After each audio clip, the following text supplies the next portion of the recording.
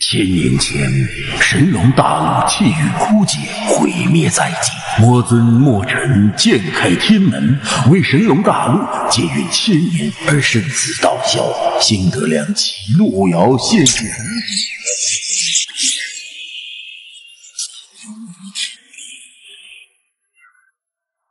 1000年时间已过，神龙大陆的气运已经到了终点。当年主上魔尊为了守护神龙大陆而生死道消，我们如今也绝对不能眼睁睁地看着神龙大陆毁灭。可是我的无主上大能根本无能再打开天门为神龙大陆续命啊！主上若是跪了，焚祭东皇这人已经3大大起，一意苏醒。可是现在要想再走神龙大陆，除非主上跪来，这天下除了主上，再无人能唤醒3大。东皇说明。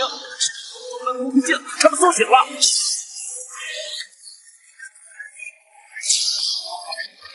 大法器苏醒，他们到了祖上的气息。难道主上真的轮回归来了？3大法器，这时就是主上归来之日，神龙大陆有救了！传令天下，不惜代价也要找到轮回归来的主上。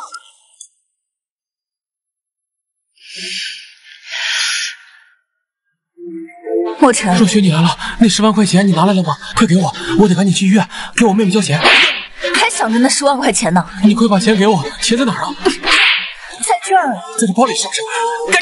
这10万块钱老娘已经用来买包了。这可是我妹妹救命的钱，又不是你亲妹妹。那半死不活的病秧子就是浪费钱，还不如死了算了，治什么治？我妹妹为了让我们结婚，她自己省吃俭用才凑了那10万块钱。她是我亲妹妹，你不能这样对她。我求你把那10万块钱给我。既然这么想要钱，那你跪下来求我呀！怎么？难不成你还想打我？那就让你妹妹死在医院里。求你了，若雪，把那10万块钱给我，我求求你了！看在我们这么多年的情分上，我妹妹都是为了我才熬活的身体，那是我亲妹妹，我不能抛弃她。你这个窝囊废，居然为了那快要断气的妹妹真的跪下来求我！你根本就不配做林若雪的男人！我求求你，我真的求求你了！没钱，滚！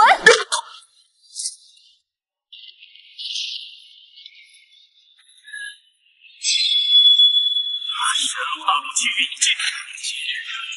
尽，魔尊墨尘剑开天门，为神龙大陆向天再起气运1000年，在下魔尊请诛绝赴死。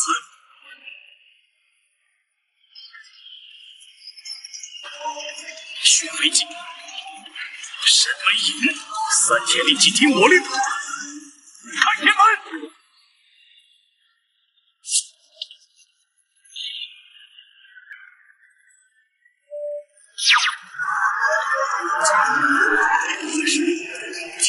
留住了本尊最后的死神，这才本源他不知我成为陆地神仙如此万年，没想到陆遥也转世成神，成为我在孤儿院的妹妹，为了过年数而除去大功，赶不上苦的大佬。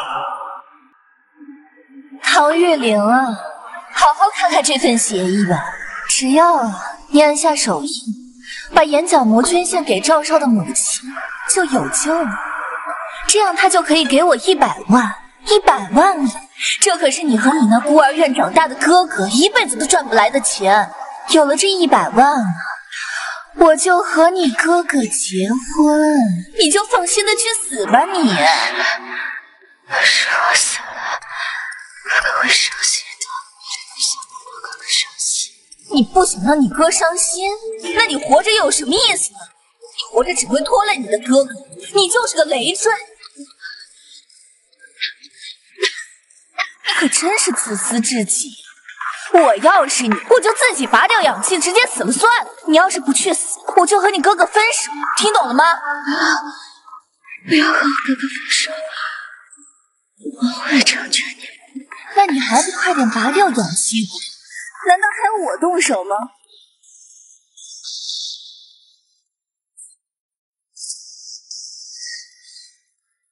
放肆！大老虎也敢是欺路遥？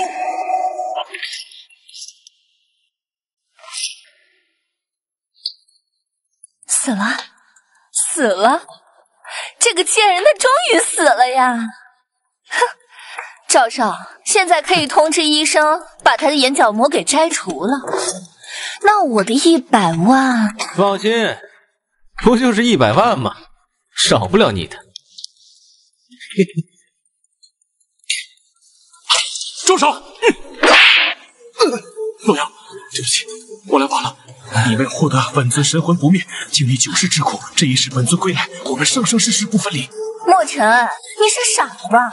连你妹妹的名字都能记错呀！墨尘，你赶快让开！你妹妹已经死了，现在取下来的眼角膜是最好的。墨尘，你有完没完啊？这贱人反正都已经死了，你还守着这个死人干嘛？赶紧让开！只要把这贱人的眼角膜交给赵少，赵少就可以给我100万，我们就可以结婚了。这些毒妇敢动武器，本尊便让他魂飞魄散。墨尘，你居然为了一个死人打我！墨尘，我劝你还是识相一点，守着一个死人有什么意义啊？还不如老老实实把他尸体交出来，我给你100万。虽然本尊还未寻得3大法器，但1000年时间也让本尊融合了神龙大陆本源，登临绝顶陆地神仙之境，主宰天下生杀活跃。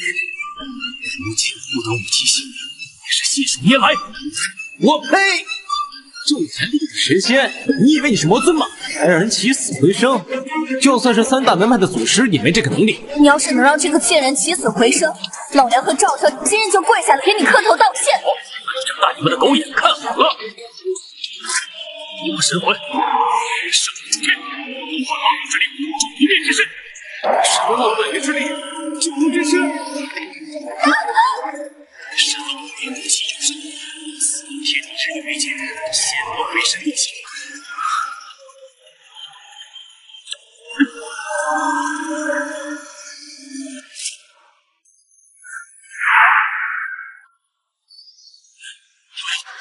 你醒了，太好了！居然能用玄术让人死而复生，太好了！我爸的病有救了。洛阳是我是墨尘，我回来了。哥哥，我是你妹妹玉玲。难道是因为洛阳转世，然后前世界那里的情况都在三道神器，还唤醒洛阳前世界？不应该救我，你还是让我去死吧！我不能再连累你了，我愿意成全你和嫂子。该死的人不是你，是林子雪这种蛇蝎女人。啊！发生了什么？你到底是什么人？为什么能召唤出神龙大陆本源九龙真身？赵少，墨尘他不就是一个搬砖的废物，能召唤什么九龙真身？你眼花了吗？现在洛阳救活了，我还不快向谁道歉？墨尘，你有什么可得意的？你不就是一个工地上搬砖的吗？刚刚只不过是你妹妹昏迷过去了没死透，侥幸活过来了吧？妈的，吓老子一跳！老子还以为你真有点本事在身上呢，看来是老子眼花了。哼！给本尊跪下！本尊的女人，神佛都不敢伤她半分，也只放毒害百姓。今日本尊便让你们三生七世永堕阎罗，便让你们三生七世永堕阎罗。墨尘，你敢杀我？你和你妹妹都得给我陪葬！我赵家附属九玄门，而且我的资质被3大门派看中。现在3大法器苏醒，我被认为最有可能是魔尊转世的天才。你敢杀我，就是在挑衅3大门派！哼，就凭你也配妄图染指3大神器？哥哥，算了，别杀他们了，好吗？好，今天看在路遥的面子上，留你们狗命。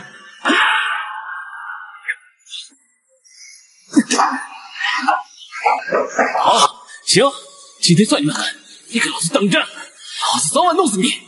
还得让你求着我收下你妹妹的眼角膜。走，哥哥，要不你还是别管我了，你快走吧，赵家我们得罪不起。别怕，别怕，洛瑶，有我呢。前世今生，你都为了我受了那么多委屈，吃了那么多的苦，这辈子哪怕是洪水滔天，我一定护你周全。在下中海首富之女苏雨化，有一事想请墨尘先生帮忙。方才见墨尘先生起死回生之术，苏雨化想请先生救救家父。苏雨化想请先生救救家父。蝼蚁死活与本尊何干？只要能治好家父，我苏雨化愿意对天发誓，在先生身边为奴为仆，永远侍奉先生左右。你还没有资格让我出手相助。哥哥，苏首富为人乐善好施，救济帮助了不少孤寡老人和孤儿。我们以前的孤儿院也是苏首富花钱建，你就帮帮苏小姐吧。你身上居然有3大神器的气息，也罢，我和陆瑶今生也算是承蒙过你们苏家的恩情。行，我就帮你们苏家一次。走吧，带我去看看你父亲。走，你们一起走。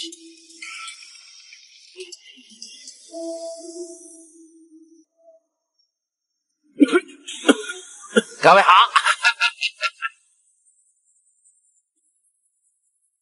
爸，我请来了高人给你治病。身体没有任何疾病，生机却在不断流失，这是大血破术。孽缘了，灵犀，千年了，为何还不肯放下执念？令尊的病我能治。太好了！哼，区黄毛小子，敢在本天师面前大放厥词！我可是亲眼看到他让人死而复生的。死而复生，哈哈哈哈哈哈！可笑，就算是我九玄门祖师出手，也不能保证他死而复生。就凭你一个黄毛小子，也敢这么说？九玄门祖师算什么东西，也配和我相提并论？哼！黄毛小子，你敢侮辱我祖师，放肆！墨尘大师，九玄门祖师我们得罪不起啊！九玄门就因前几个月的时候得到魔尊当年3大法器之一的焚寂剑庇佑，以至于九玄门位列3大门派之首。现如今，九玄门祖师的实力更是深不可测。焚寂剑在九玄门？好你个墨尘，不老老实实在工地搬砖，居然还敢跑来这里招摇撞骗！他就是一搬砖的泥腿子！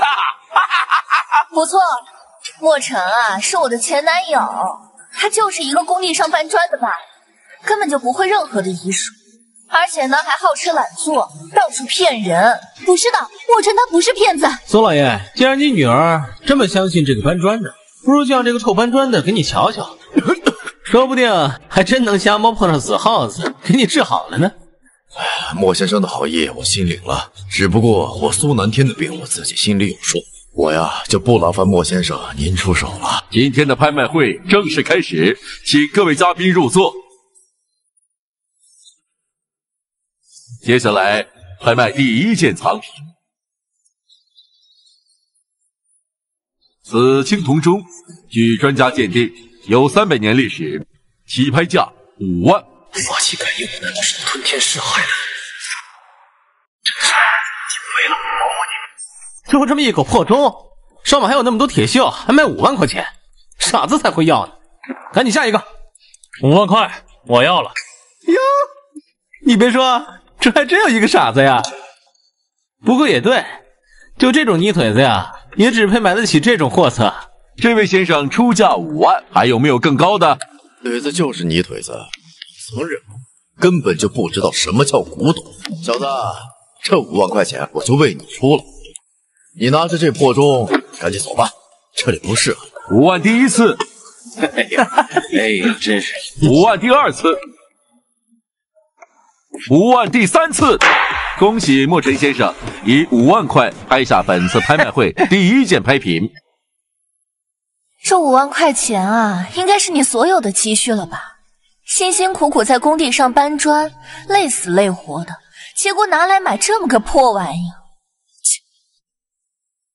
你们觉得这个东西是垃圾，是因为你们肉眼凡胎。这么说来，你是慧眼识珠了。不过嘛，这个青铜钟也不是一文不值，要是拿去废铁站，指不定能卖个几十块钱呢。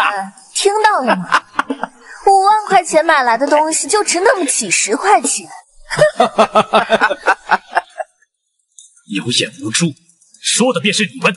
此物震空山沧海，压四域八荒。难道这是？你们看，这泥腿子发现自己买亏了，恼羞成怒，想把钟砸了。你这种无知无魄之人，怪不得不识珍宝。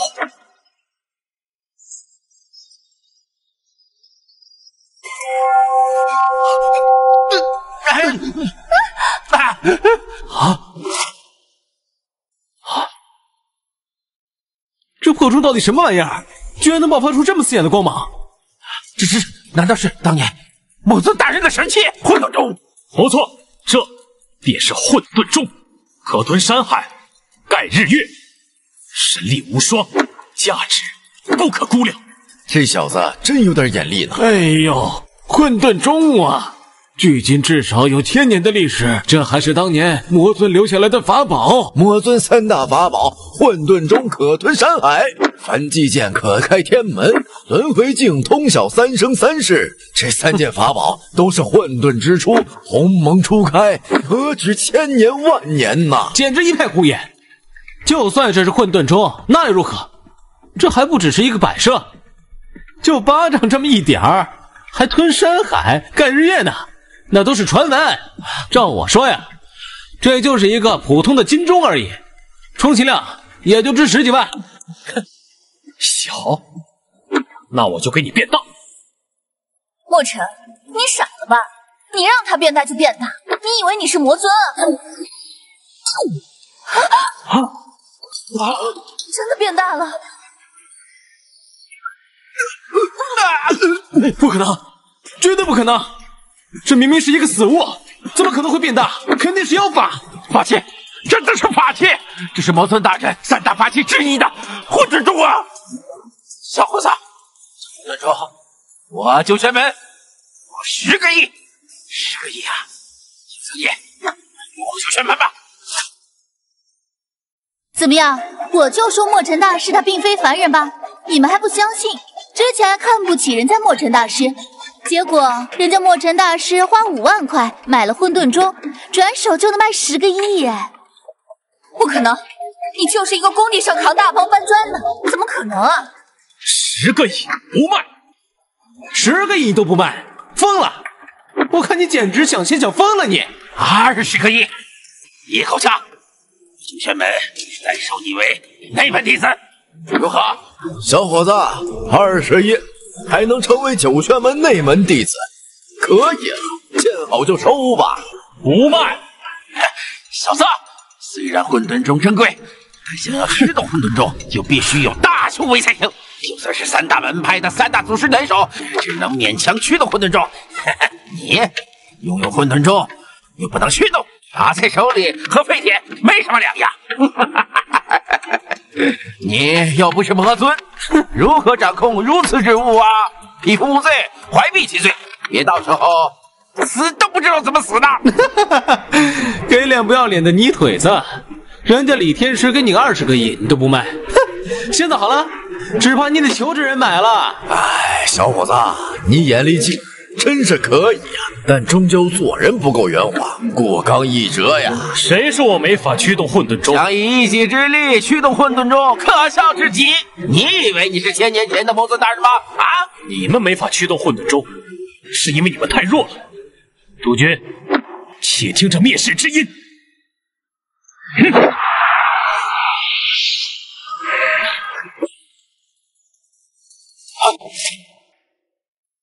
这怎么可能？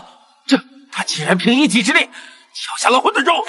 李天师，这个混沌钟有吉祥啊，有何讲究啊？这混沌钟敲响需要极高的修为不说，而且还得耗费巨大的能量啊！1声响，万音鸟鸣；2声响，风云变；3声响，鬼神气。然后要消耗的能量就越大。也是当年的魔尊大人，让混沌钟发出8响啊！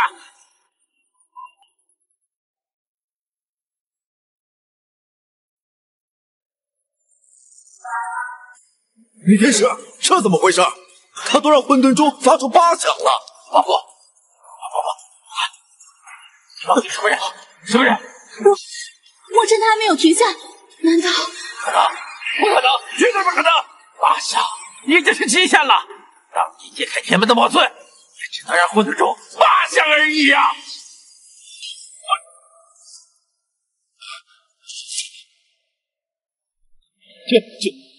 九响，非天神之力不可为啊！李天师，现在这混沌钟9响，要发生什么？9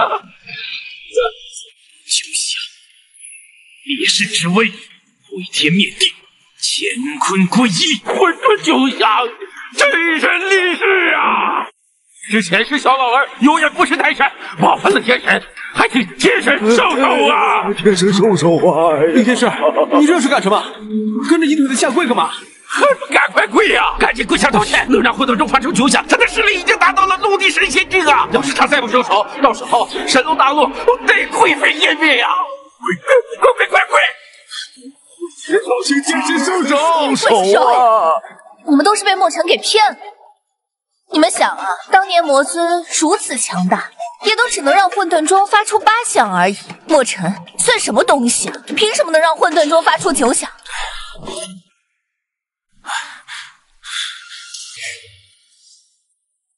我是墨尘的前女友，我比你们啊更了解墨尘。他呀，从小就是在孤儿院里长大的，没有任何的亲人。大学毕业后呢，就去工地上班，专班了整整的3年。他要真是天神，怎么会如此落魄？可是刚刚的天地异象，那不过是墨尘学来的障眼法而已。不错，我明白了，墨尘都穷的去工地上搬砖了，甚至当初给他妹妹治病，连10万块医药费都拿不出来。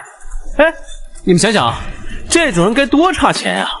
但是你说，刚刚李天师要出价20亿，要买他的混沌钟，墨尘他都不卖，现在还收了起来，他不就是怕自己把戏被拆穿吗？小子，你刚刚听的不装的呀？连老子也差点被你糊弄过去。李天师那9玄门掌门亲传弟子，墨尘，你刚刚居然敢让李天师给你下跪，你这简直是在冒犯9玄门，还不赶快跪下给李天师道歉？区9玄门，算个屁！就算3大祖师亲临，也只有给本尊下跪的资格。你小子号称猖狂，但嘴硬没有用啊，得命硬才行。你如此猖狂，我便给你个机会。前些日子，魔尊佩剑焚寂剑降落于3大门派，明日3大祖师齐聚，举办拔剑仪式。只要你能拔出焚寂剑，就可能重开天门。你要是有胆，就来赴会。这是请帖。太好了，没想到刚拿到混沌钟，就在焚寂剑里现身。如今神龙大陆去灵界是要重得焚寂剑和轮回剑，只能恢复魔尊身份，重开天门。哼，可笑！区蝼蚁也妄图染指开天神兵，这请帖本尊接了。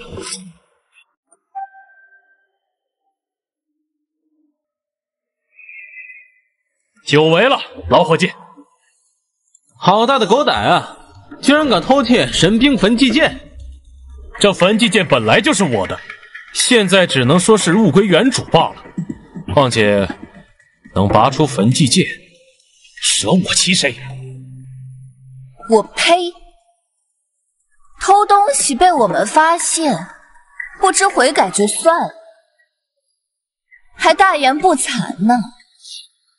来人啊，把他给我拖出去，打断他的手脚，好好教育一下这个偷东西的贼。我们没有要偷焚寂剑的，我哥哥他只是想要看看而已。嫂子，看在你和我哥哥这么多年感情的份上，你帮他解释解释。拿开你的脏手！还有，再叫我嫂子，小心老娘撕烂你的嘴！想让我放过你哥哥，可以，除非你把你眼角膜给我。好，我愿意，只要能放过我哥哥，我都愿意。住手！赵强，你别太过分了。焚寂剑乃是3大门派至宝，墨尘偷盗焚寂剑，证据确凿。难道你要为了墨尘得罪3大门派吗？我说过了，这焚寂剑本来就是我的。哼，好，我就给你这个机会，有本事你就拔出来，不然的话，今天谁也救不了你。不就是拔出焚寂剑吗？这有什么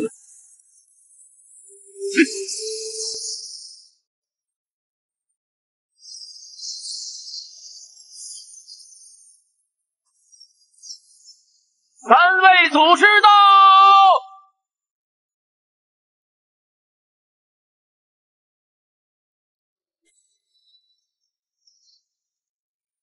拜见3位祖师。别拜，他们受不起你的礼。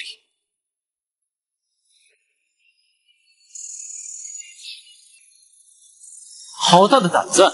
墨尘，你算什么东西啊？见到3位祖师居然不行跪拜之礼！哼，我看你是根本不把3位祖师放在眼里。我乃陆地神仙之境，上不跪天，下不跪地。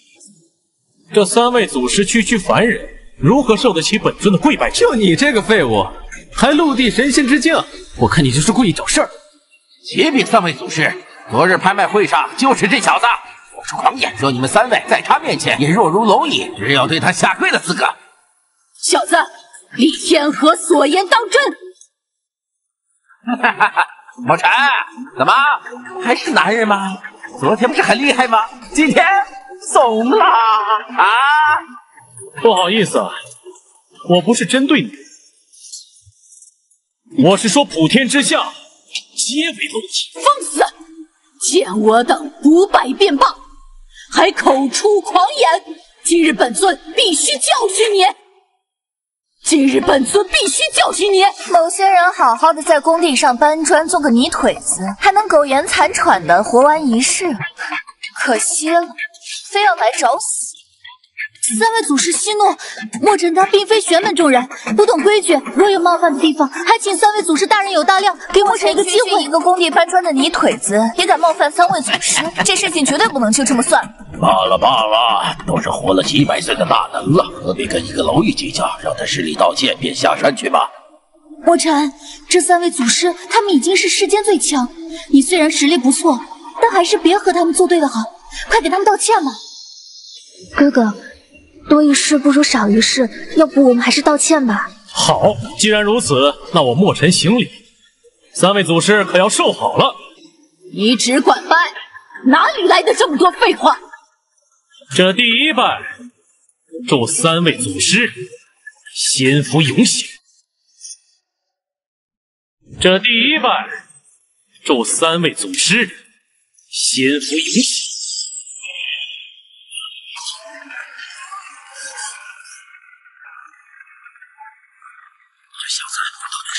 他以前就是工地上面搬砖的，肯定是因为墨尘对3位祖师无情，惹怒了上天。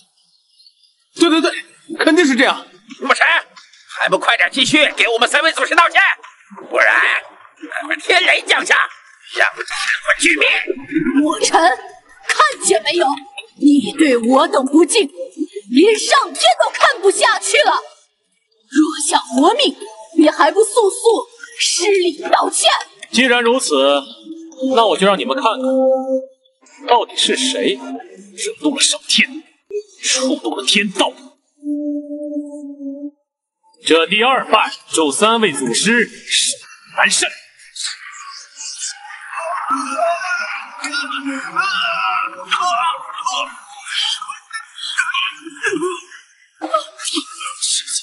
这到底是怎么回事啊？难道他真的是陆地神仙？怎么样？现在知道是谁触犯了天道？3位祖师，我的礼可受得起？今日拔出焚寂剑，本来就是逆天之举，一道天雷只不过是上天对我们的考验罢了。就算是你现在跪下来给我们叩拜，我们也一样受得起。确定？我这一跪，3位祖师可不是吐血那么简单了。我们3人修炼多年，受你区区蝼蚁跪拜之礼而已，还能奈我何？好，那我墨尘的跪拜之礼，3位可要好好的接住了。3位可要好好的接住了。第3拜，请3位老祖赴死。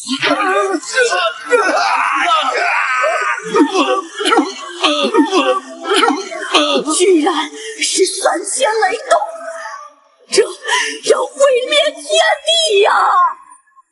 不要跪了，小友，不要再跪了。这到底是怎么回事？3000劫雷沉默下来，我们都得灰飞烟灭呀！祖师，3位祖师，这是何故？我才单膝跪地而已，接下来我要双膝跪地，对3位祖师进行叩拜了。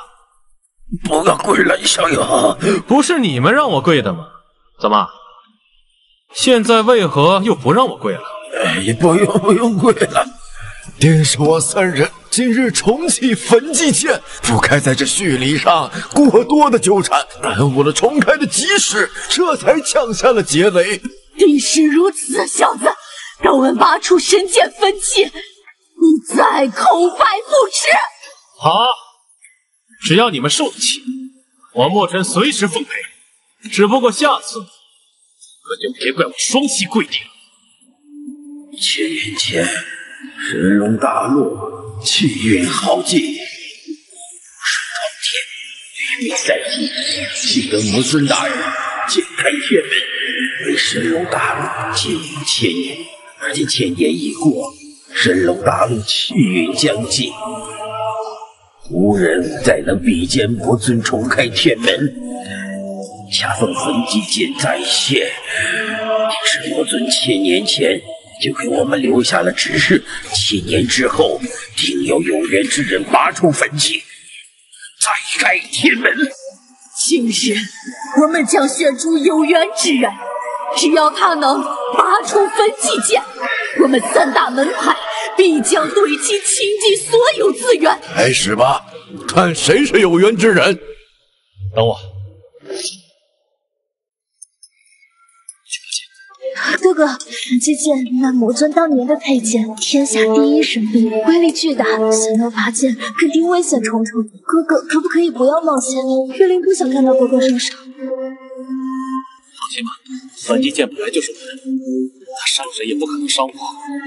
这世间也只有我才能驾驭焚祭。你是什么臭鱼烂虾？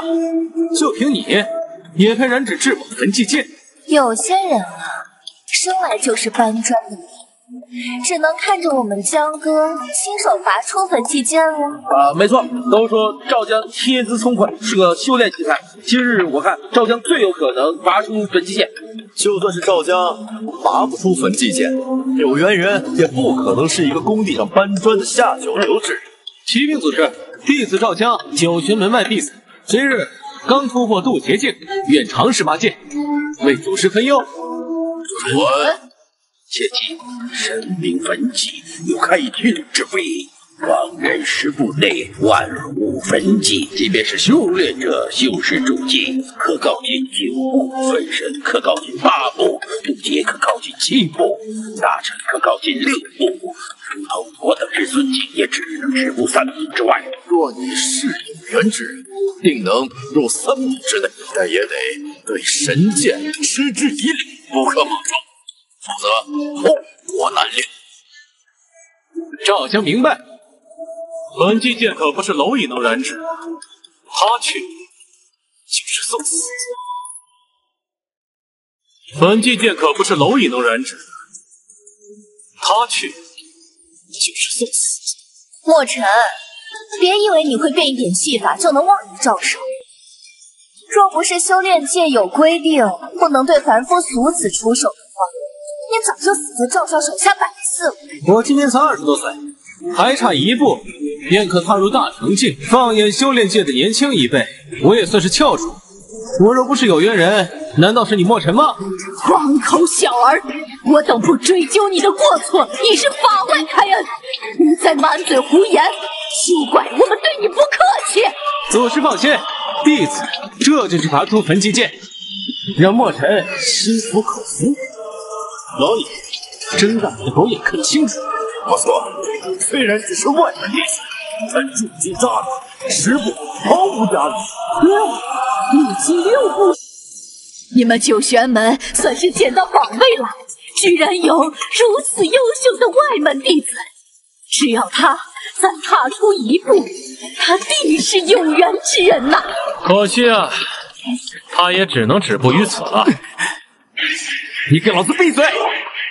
不然等我出来，我就让你永远闭嘴！我奉劝你最好不要走入这一步，否则轻则重伤，重则残废。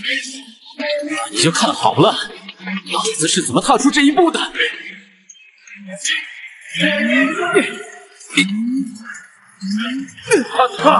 他就是有缘之人。墨尘，看清楚了，赵少踏出去，现在你可以闭上你的狗嘴了吧？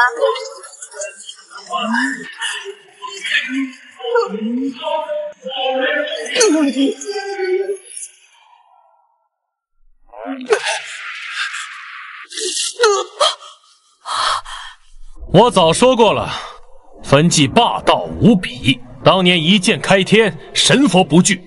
就他赵江这等蝼蚁，也妄图染指神兵，佛有汉术而已。墨尘，你是怎么知道这么清楚的？他肯定是蒙的，就是因为他诅咒赵少，扰乱赵少拔剑，否则的话，说不定赵少此刻已经拔出了焚寂剑。我来，我也来。啊，这不可能！这些大家都已经试过了，没办法拔出焚寂剑。难道只有我才能拔出焚寂剑？你们口中的有缘人，就是我。满嘴胡言！你一来就触怒了天道，还妄图自己是有缘人，这断不可能！墨尘，你就别让自己脸上贴金了。老子都没拔出焚寂剑，就凭你算什么东西啊？既然没有缘人，看来只有咱们3位共同出手，强行拔出焚寂剑了。就算你们3个人同时出手，结果也都是一样的，轻则重伤，重则当场身死道消。不错，若再质疑3大祖师，我们定要灭了。大家不必和墨尘计较，毕竟他不是修炼者，井底之蛙不知修炼者大能。今日我和2位祖师便让这井底之蛙好好开开眼，见识一下人间大能的厉害。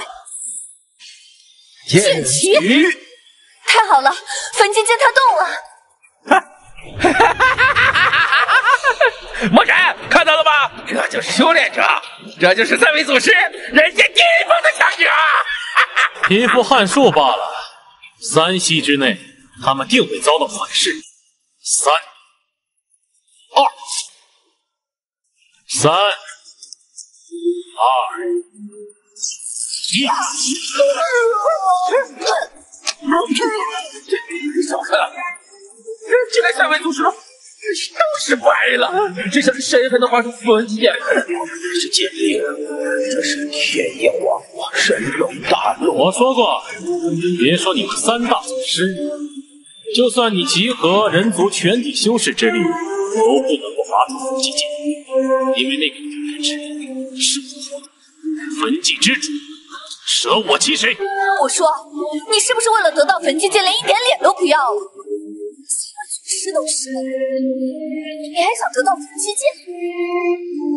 你有修养，就凭你，我看你连焚寂剑10步都无法靠近。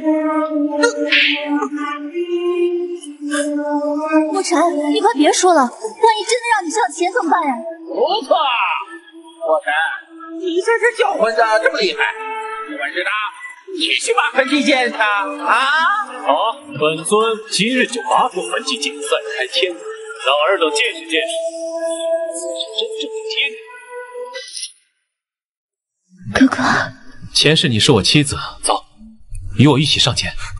唐玉亮，你可不能跟着墨尘一起送死。你要是死了，老子还等着你的眼角膜呢。只要能和哥哥一起，就算前面是刀山火海，九死无悔。既然你们要寻死，那我等也不拦你了。可惜了，这小伙子年纪轻轻就得了神经病。快去把他们拉回来吧！这小子死了不足惜，但那小女娃是无辜的，切莫让她枉死了性命呀！哎，小子，走啊！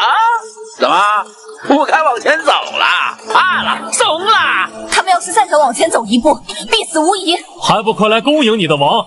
墨尘，你已经很厉害了，你快点下来吧，别再逞强了，再往上面会有危险的。墨尘，本来以为你终于能翻身了，没想到你居然自己找死！快看，他们走到焚寂剑旁边了。焚寂剑认主，他就是焚寂剑在等的有缘人啊！可以了，小友，你先回来。焚寂剑已经认你为主，但你修为尚浅，根本无法驾驭它。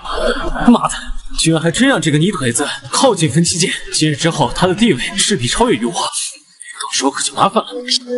小妖快停下！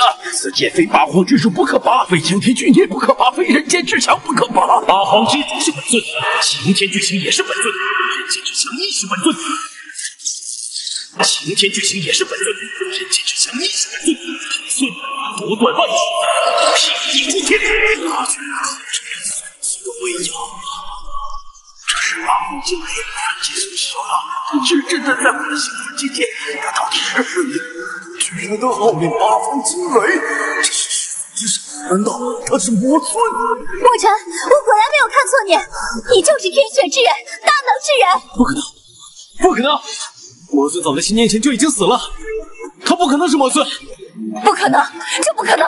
墨尘他就是一个功力上可大爆的半庄公，他怎么可能拔得出焚金剑？这不是真的。墨尘，1000年前你逆天而死，今日你若再拔剑，这天容不你啊！天出现了，天又出现了，神龙大陆是真要亡了。天又出现了，神龙大陆是真要亡了。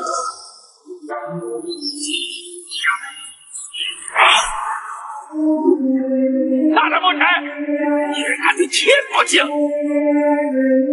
既然天容不下我，莫成今日便拔剑向天。有汉书，谈何意？我与人间全无敌，与天战与谁战？1000年前我开得天门，1000年后我便斩得了天。来我好与四海共济，如此同名，在沧海换八荒龙吟。九龙真身，你居然符合了神龙大陆本源啊！九龙真身，这太神仙之下，我神龙大陆只是有救了呀！这么讲，今日本尊以神之名可斩得了你。可恶！是魔尊，他真的是魔尊！恭迎魔尊来，恭贺魔尊登顶陆地神仙之境。恭迎魔尊来，恭贺魔尊登顶陆地神仙之境。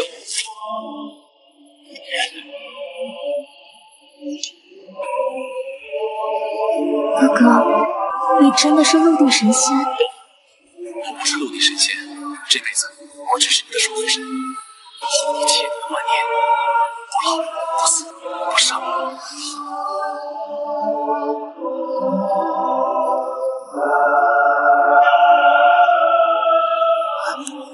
墨尘，之前都是我不好，你看在我们这么多年的情分上，咱们和好吧，我们结婚，马上结婚吧。你不配！月灵，我的好妹妹，你快劝劝你哥哥呀！贱人，拿开你的双手！谁是你妹？再乱叫，本尊撕了你的嘴！不可能！不可能！这绝对不可能！我才是年轻一辈最优秀的，怎么让你这个臭搬砖的成了陆地神仙？他能拔出焚寂剑，1000年前能为神龙大陆剑开天门，1000年后能为神龙大陆拔剑斩天。你再敢侮辱魔尊，好了，大家都起身吧。谢魔尊。3位祖师听令，本尊消失1000年，这大陆上诞生了不少魔头。在我还没有查清这些魔头之前，本尊归来之事暂且保密。另外，利用你们手中的力量，务必在最短时间找到轮回镜。好了，抹去他们的记忆吧。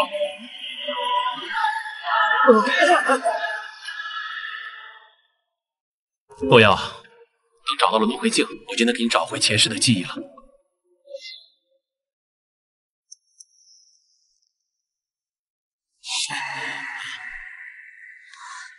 哎，刚刚我怎么就忽然晕倒了？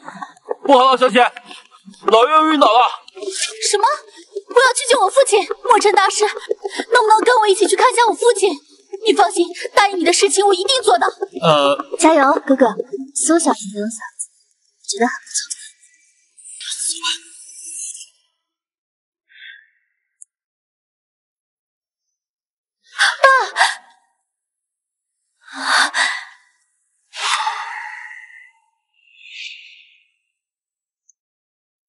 此物从何而来？这是一位大师之前给我们的。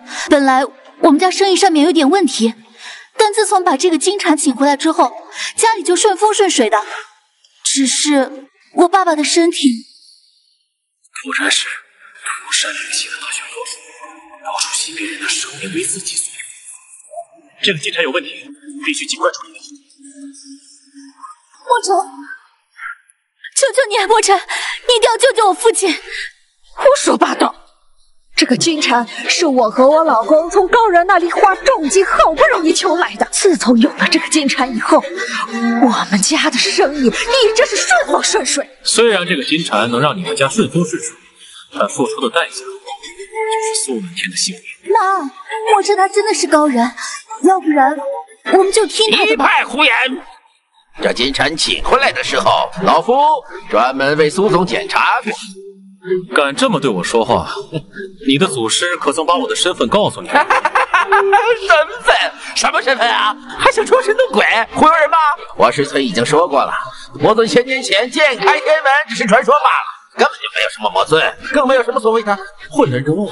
你就是个骗子。也对，你的层次太低，根本就不配知道我的身份。还敢嚣张？看我今天非得给你点颜色瞧瞧！看我今天非得给你点颜色瞧瞧！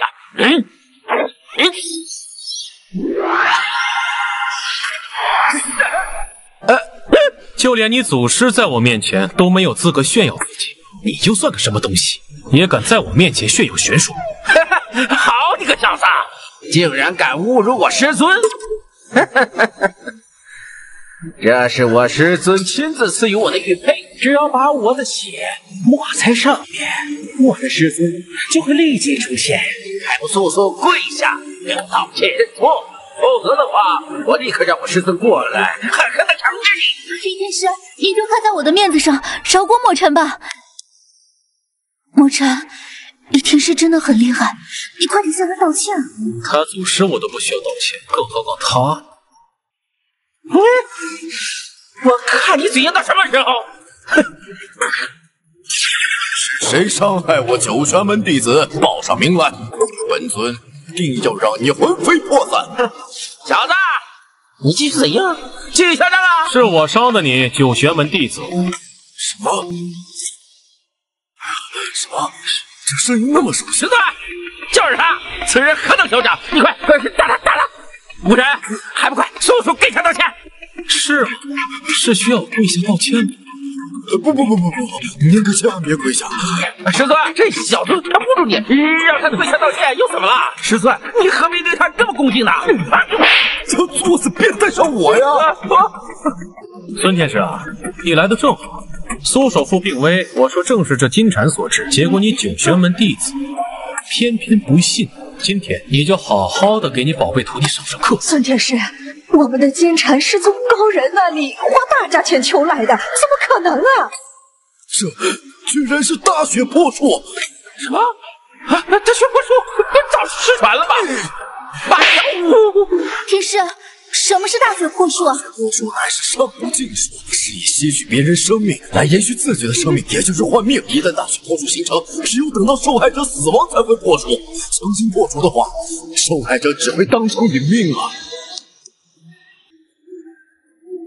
小小把戏而已，我随手可破。哎，你小子，你是不是听不懂人话啊？没听我师尊说吗？大雪破术是上古禁术，一旦形成，连我师尊都束手无策。你又算什么东西啊？还敢说自己随手可破？嘿！小子，虽然我苏家对外放出话，谁能治好我家老爷的病，我就把女儿嫁给谁。但你这为了吃软饭也太不要脸了！都闭嘴！莫尘天师大能，岂容你们质疑？破除大雪破术的方法，我只演示一遍，你们看清楚了。多谢莫尘天师赐教。前缘好一阵，对则英雄病，离火加言轮，震雷声霹雳，迅射可藏身，在中国进英雄兵。破了，居然真的破了！孙九玄佩服。师尊，你不是说吗？强行终止大雪破术，只会让受害者当场毙命吗？既然莫尘已经破了，这为什么苏首富到现在还没有醒？说不定啊！你害死了我家老爷，我要你偿命！哎，我就说你是个神棍，不得对莫尘小有无礼，不得对莫尘小有无礼。爸，你醒了，爸，你怎么样了？我好多了，现在舒服了。之前我一直感觉整个人昏昏沉沉的，现在感觉啊，就像是突然年轻了10几岁，精神各方面都非常的棒。我为他破除了大血破术的同时，也将他损失的生命力给补上了。现在的苏首富啊，身体可谓是无病无疾。先前是我苏南天有眼不识泰山，不相信小友，小友的救命之恩，我是无以为报啊。玉华呀，我们苏家以性子当头，莫尘小友有如此能力，就算嫁给他，我们也不亏呀。哥哥，快同意啊！我终于有嫂子了。下游的骗子，你闭嘴！见过笨的，没见过你这么笨的。哪有人把自己的夫君都推给别的女人啊？近日因，来日果。苏首富也算是善有善报了。都怪我当初遇人不淑，硬要拉着老爷去求金蝉，幸亏有墨尘大师出手。受大血破术毒害的肯定不止你们苏家，你们3大门派务必要在最短的时间内找到这个魔头。孙九玄领命。哎呀，师尊，你何必对他这么恭敬呢？不得无礼，回去我再好好收拾。陆天使，没事的话，我们先告辞了。师尊，赵江赵寿到。老姜，他来我们家干什么呀？他是来给我们家雨画下聘礼的。苏小姐，你可是说过要嫁给我哥哥，给我当嫂子的，你不会又反悔吧？妈，我什么时候说过要嫁给赵江了？你说你想什么呢？赵江是什么样的人，你不知道吗？还要把女儿嫁给他，还不是为了你的病啊！每一次昏迷都是人家赵家老祖给的丹药才让你醒过来的。苏首富中的是大血破术，岂是丹药能治好的？听说这赵家老祖本事大着呢，活了至少上千年，甚至本事都在3大门派的祖师之上。这次老爷又晕过去，我就打电话找赵江，赵江说再送丹药可以，但条件就是把玉花嫁给他。那你见过那个老祖吗？说不定就是赵家传来唬人的，只有你这种傻娘们才会相信。人家赵家条件也不错，就算家里没有千年老祖，但人家和其余3大门派也走得近，把玉花嫁给赵家也不是什么坏事。再说了，现在赵家人都来了，我们总不能不见吧？是不是啊？既然赵江来了，那我倒要看一看他的丹药到底有多神奇，能够缓解大血破术。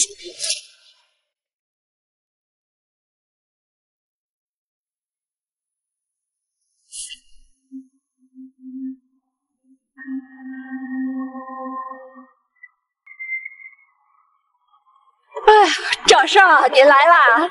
孙伯母，我给你送丹药来了。按照约定，苏首富，你好了？怎么，看到我好起来了，你是不是很失望？赵江，墨尘已经治好了我爸，按照约定，我应该嫁给墨尘。你拿着你的丹药回去吧。就他，他最多也只是暂时压制住了你爸的病而已。你爸的病根本就不可能根治，只有长期服用我的丹药。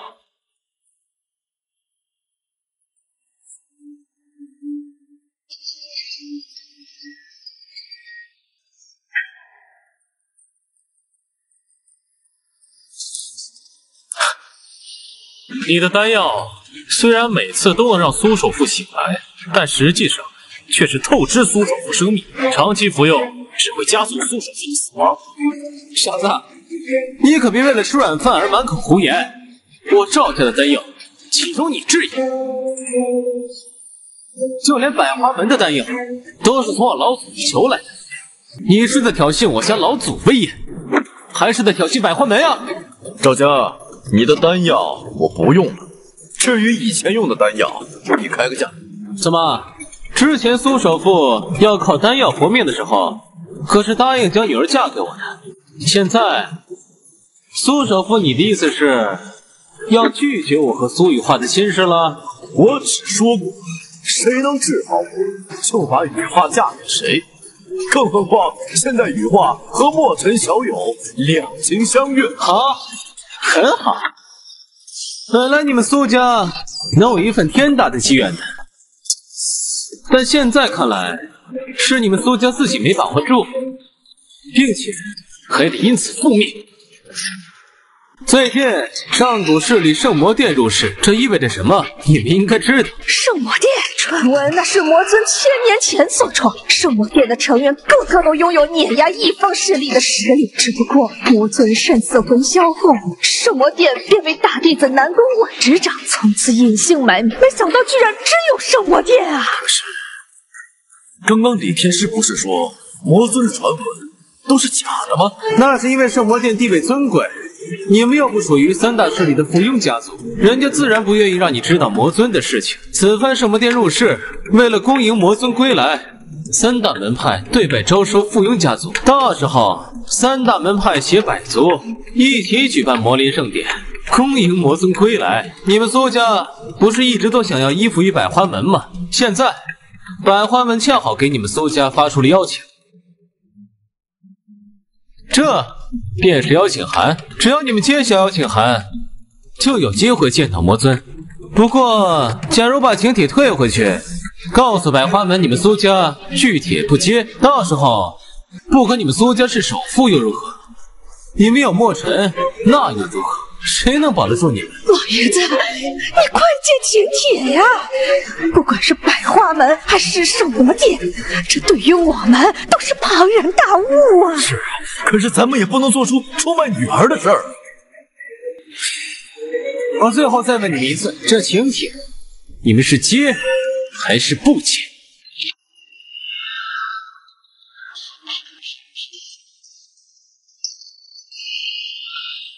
不就是一张请帖？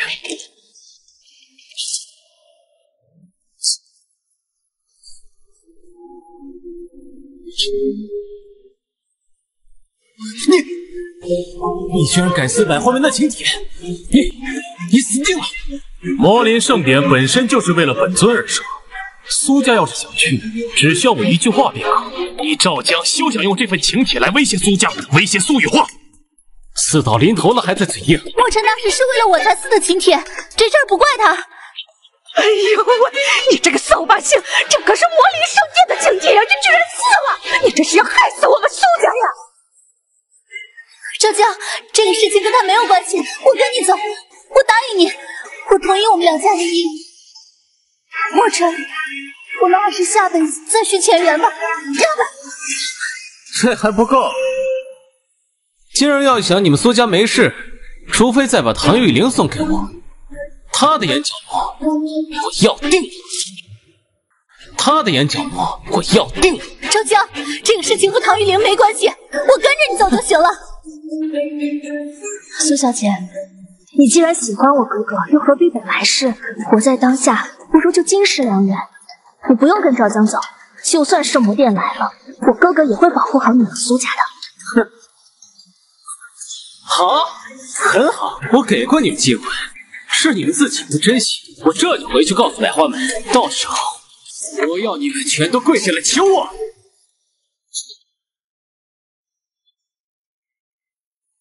哎呀，这下完了，这下我们苏家真的彻底完了。请帖是我撕的，如果出了什么事情，我会负责的。一人做事一人当，我说过了，会保护你们苏家的。你负责？你以为你是谁呀？啊！你以为你是魔尊啊？得罪赵家师兄，到现在我们连百花门甚至圣魔殿都得罪了，你害死我们苏家了！好了，都别说了，也别怪墨尘了，我这条命啊，都是墨尘捡回来的。反正我也看开了，大不了我豁出去这张老脸，去百花门求情，请他们网开一面。好了，墨尘是因为我才撕的请帖，这件事我会亲自去百花门说清楚的。都跟我走。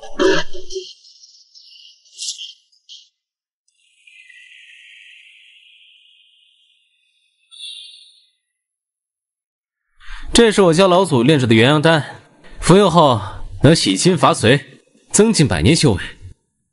炼制的时候还引来了劫雷。上面居然还有一道丹纹，这也绝对算得上是100年一遇的神丹。放眼如今的修炼界，也只有赵家老祖有此本事。这一共是有2枚丹药，一枚是祖师他老人家的，另一枚自然是献给香姑您的，感谢您对我们赵家的提携之恩。但你可是九玄门的弟子，为何？香姑，你也不是不知道，九玄门祖师他可是油盐不进的。行，看在你如此有诚意的份上，我答应你了。这还有一件事，今日我送去苏家的百花门的请帖被撕了。今日我送去苏家的百花门的请帖被撕了。苏家，好大的胆子，竟敢撕我百花门的请帖！今天我倒要给他点颜色瞧瞧。仙姑，苏家妇女求见。来的正好，让他们进来。仙姑，对不起，撕毁你们百花门的请帖，我们不是故意的。你们苏家好大的威风啊！竟然连我百花门的请帖都敢撕！仙姑，撕毁请帖的人是我，我愿意接受惩罚。不，仙姑，是我撕的。仙姑，看在我们苏家这些年为百花门捐了不少钱的份上，你就放过我们苏家吧。我们百花门给你们发请帖，那是你们苏家的荣幸，居然敢撕毁我们百花门的请帖！今天你们苏家妇女都得承受我百花门的怒火！来人呐，把这父女俩拉出去，杖责100。仙姑，我们苏家虽然不是你们百花门的附属家族，但这些年为了你们百花门办事儿，我们苏家也算是鞍前马后。就算是没有功劳，也有苦劳啊！还望仙姑手下留情，给我们一条活路吧。想给我们百花门跑腿的家族多了去了，你们苏家能为我们百花门跑腿，那是你们苏家的荣幸。结果你们苏家这种蝼蚁，胆敢侮辱我们百花门的威严，死不足惜！赶紧拖出去！仙姑，仙姑，这就是和我作对的下场。还有墨尘和小雨，等我除掉苏家。仙姑，仙姑，身为3大势力之一，却不以匡扶正义、除魔卫道为己任，只顾欺压弱小、草菅人命。你们百花门算什么东西？我看是没有存在的必要了。我百花门行事，何人敢多管闲事？仙姑，就是这小子撕毁了请帖，没想到他还自己送上门来。不错，你们百花门的请帖是我撕的，一人做事一人当。有什么事冲我来呀！撕我百花门请帖，挑衅我百花门天威，如今还敢来我百花门闹事，小子，你是活得不耐烦了你！今天不但你走不了，苏南天父女也别想离开这里。仙姑，撕毁请帖的人是我，我愿意接受惩罚。仙姑啊，这个事情因我们苏家而起，我苏南天愿意以死谢罪，并且献上苏家所有财产，还请仙姑放过小雨和墨尘。在师祖这种修炼者面前，你苏家财产算个屁！看到这元阳丹没有？这可是拥有一道丹纹的丹药，就算是你们苏家倾家荡产也买不起。这个世界上也只有我赵家老祖才能炼制出如此丹药。区区一道丹纹的丹药而已，就能将你贿赂了？你们百花门呢，可真的什么都不是。你们百花门呢，可真的什么都不是。无知小儿，你可知当今修炼界想要炼制出一道丹纹的元阳丹有多难？随手便可，何难之有？很好，本仙姑今日就可以给你一个机会。你若能炼制出比这更好的丹药，我便饶了你和苏家妇女；但若是办不到，那就别怪本仙姑对你们不客气。也好，今日我便让你见识见识，什么才是真正的炼丹。我若是炼制不出更好的元阳丹，要他要我悉听尊便。炼屁的丹药，还炼丹呢？我看墨尘你就是在故意拖延时间，到最后还不是得死？墨尘，你真的没有必要为了我们苏家冒险吗？苏家主权，我自然说的话。跟我来。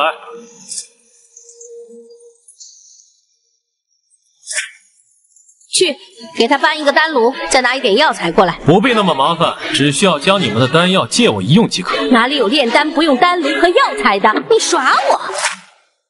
哪里有炼丹不用丹炉和药材的？你耍我！这谁都知道，将别人的丹药再次炼造的话，这难度极大。基本上呀，只有一个下场，那就是丹药被毁。我看你墨尘呀，就是想摆烂，顺便毁掉丹药。臭小子，你要干什么？你来！居然敢毁了我丹药，我杀了你！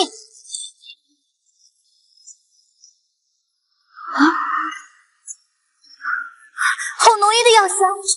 神丹，肯定是神丹！光是闻这味道，都感觉到浑身舒畅。这要是吃下去的话，我感觉我绝对能长命百岁。不可能，绝对不可能！这居然是9道丹文的顶级丹药，你到底是谁？我的丹药无论是从香味还是从品相上来说，都比赵江调好。现在我能带他们离开了吗？胡仙姑，不能让他离开。胡仙姑，不能让他离开。虽然这墨尘，他的确炼制出9道丹文的丹药，但他毕竟侮辱了百花门，百花门的威严不容挑衅。而且，这不过才1枚丹药而已，我们赵家可以长期为百花门提供丹药，你不需要稀罕。怎么，堂堂百花门仙姑要出尔反尔吗？出尔反尔？我可有对你承诺过什么吗？可有给你立过字据吗？胡仙姑，你怎么能这样啊？是啊，胡仙姑，百花门好歹是3大门派之一，你这出尔反尔，难道不怕天下人耻笑吗？这里是百花门，我胡仙姑说了算。你们觉得你们还有机会离开百花门吗？今日我要走，我敢留，我便踏平你百花门，信否？就你还想踏平百花门？你什么牌子的塑料袋啊？这么能撞？别以为你有点本事，我就舍不得杀了你。在我眼里，你们皆是蝼蚁。今日你若给我跪下，磕头道歉认错，我便给你一个愉快的死；否则的话，我就让你身死魂消。要我跪拜，受得起吗？要我跪拜，你受得起吗？当初你百花门祖师也如你这般嚣张，要我跪拜，结果惨遭天道反噬，现在都没好了。墨尘，你还有脸说？当初要不是你阻挠拔剑，耽误了时机，3位祖师怎么可能受伤？我就说我祖师那日回来之后为什么会受伤，原来是因为你。也好，今日新仇旧账一起算了。胡仙姑，我们苏家愿意接受任何惩罚，还是请您放过墨尘吧。今天你们都得死，待会儿我再收拾你们父女，滚开！胡仙姑苦修剑道，是3大门派里绝顶的天才。墨尘，你真是死定了。刚刚你那么嚣张，我还以为多厉害呢，结果也就这点本事，也只敢欺负普通人。你居然敢打我！打你言而无信，打你善恶不分，打你仗势欺人，打你个没教养的乱世。墨尘，你反了天了！你知道胡仙姑的身份吗？他可是百花门祖师的亲传弟子，你居然敢打他！他可是百花门祖师的亲传弟子，你居然敢打他！如果慕容百花就是这样管教弟子，那我今天连他一起打。混账东西，在我百花门大放厥词，辱我宗门，欺凌于我，竟然还敢污蔑我祖师！今日我胡牙必杀你！哼！刚刚只是胡仙姑大意了，并没有用全力才让你偷袭得逞。现在胡仙姑生气了，墨尘，你死定了！哼！今日你必定殒命于此，身死魂消！住手！慕容祖师，你来的可太好了！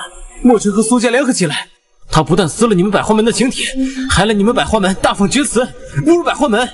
他还打伤胡仙姑。苏家敢做敢当，请帖是我撕的，我苏南天任凭祖师处置，还请祖师看在我苏家为百花门鞍前马后这么多年的份上，不要连累其他人呐！慕容祖师，慕容祖师，这件事情和墨尘他没有任何关系。刚才之所以墨尘在百花门出手，那是因为墨尘受到了威胁，不过是正当防卫。祖师，你就饶了墨尘吧。这请帖是我撕的，人也是我打的，说要把你们百花门夷为平地的也是我。这请帖是我撕的，人也是我打的，说要把你们百花门夷为平地的也是我。慕容祖师，你听到了吧？墨尘他自己都承认了。祖师，你赶紧杀了墨尘。这里的事情我知道，我会处理。你们先下山。祖师，你就饶了墨尘吧。参见魔尊。今日我惩罚你百花门老祖慕容百花以及亲传弟子胡雅，禁足100年于百花门，不得下山。你们可服？胡雅还不跪下谢罪！慕容百花不敢不服。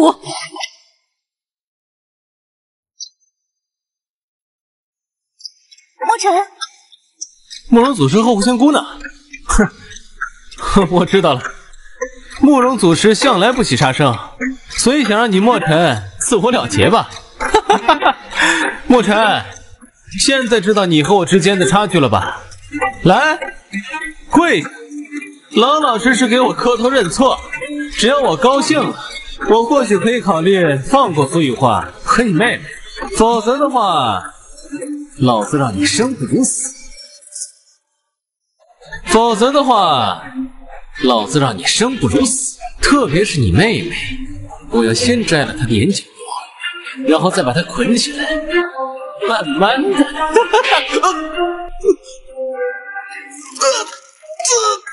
糟了，这下糟了！墨尘，要是当面找张万求情的话，或许祖师还能网开一面。现在，墨尘，你敢废我？慕容祖师一定不会放过你的。慕容祖师通情达理，已经明白了这件事情不怪我们，并且教训了胡雅，让胡雅给我们道歉。真的吗？走吧。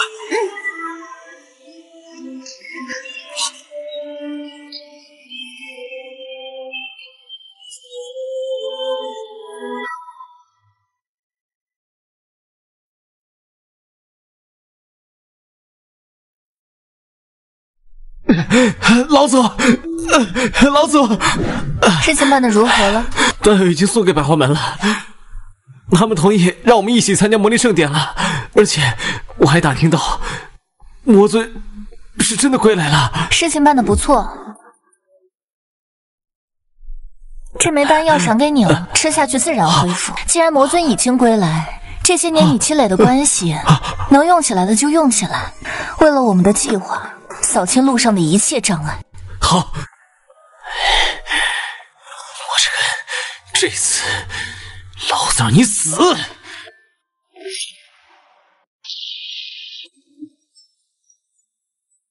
墨尘，这套房子以后就归你了。那这是钥匙。是苏，本尊钥匙好。墨尘，好了，你就收着吧。你一个大男人呢，倒是无所谓，但是你忍心让你妹妹跟着你继续过着居无定所的日子吗？哥哥，这房子好大好大呀！是啊，你可是说过的，要让你妹妹幸福，你可不能说话不算话哦。那本尊便笑纳了。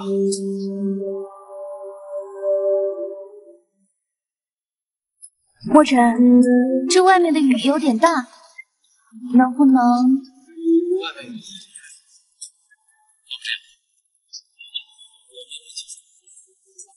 那今天晚上就跟你一起睡了。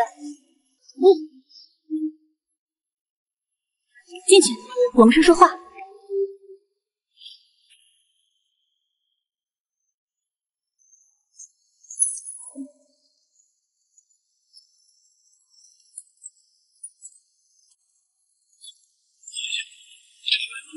按照约定，你治好了我爸，还给我们苏家化解了那么大的麻烦。我本来就应该对你以身相许的。我本来就应该对你以身相许的。苏小姐，那你说这不亲啊？这有什么的呀？怕什么？我一个女的都不怕，你一个男的怕什么？我只不过在兑现我自己的诺言。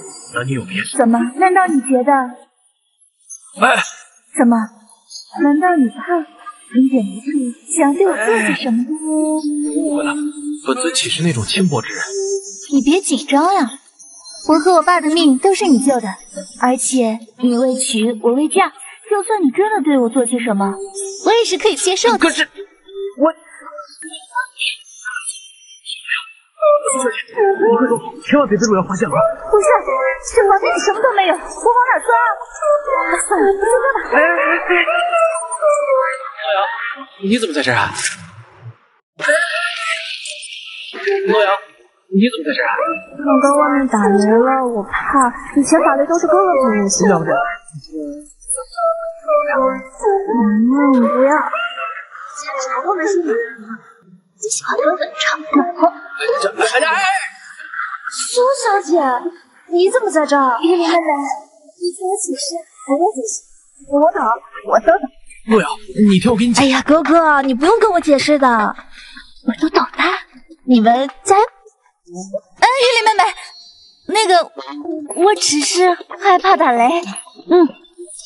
女儿啊，你在房间里面吗？我怎么会这个样子？糟了，要是被我爸看到我们三个共处一室的话，不知道他会怎么想。墨尘，你快想办法去应付他一下。有人吗？我进来了啊！哎，宋师傅，墨尘呢？怎么样？哎，宋师傅，哎，墨尘呢？怎么样？羽化把钥匙都给你了吧？钥匙给我了，有劳宋师傅了。这次也算帮了我们苏家大忙了，就连我这条命都是你救的，一套房子不算什么啊。对了，虽然这是高档小区，你以后大门啊也要记得随时关上，安全一点啊。我这不，眼看着大雨下不停啊，羽化又没有带伞，就寻思着过来接她回家，恰好看到门没有关，进了。啊，没事，宋师傅，那个苏小姐她已经打车回去了啊，那我就放心多了。这个丫头片子呀，电话也不接我，也不知道提前说一声，害得我白跑一趟。好了，我就不打扰你休息了，先走了啊。好，改天空了来我家吃饭。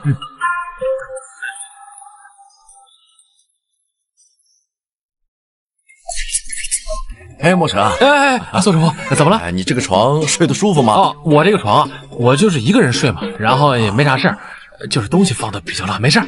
以前这个房间啊，是打算安排给羽化的，所以床也比较小。要不我明天让人给你换张大床？哎，不用，我有个地方住已经很不错了，您不用这么客气。这天色不早了，要不然宋师傅，我送送你吧。哎，没事。自从你上次给我治好以后啊，我感觉整个人都生龙活虎，这点路不担心了啊。走，行了，你们两个快出来吧。你们两个快出来吧。苏小姐，我已经跟你爸讲过了，你打车回去了，要不我送你回家？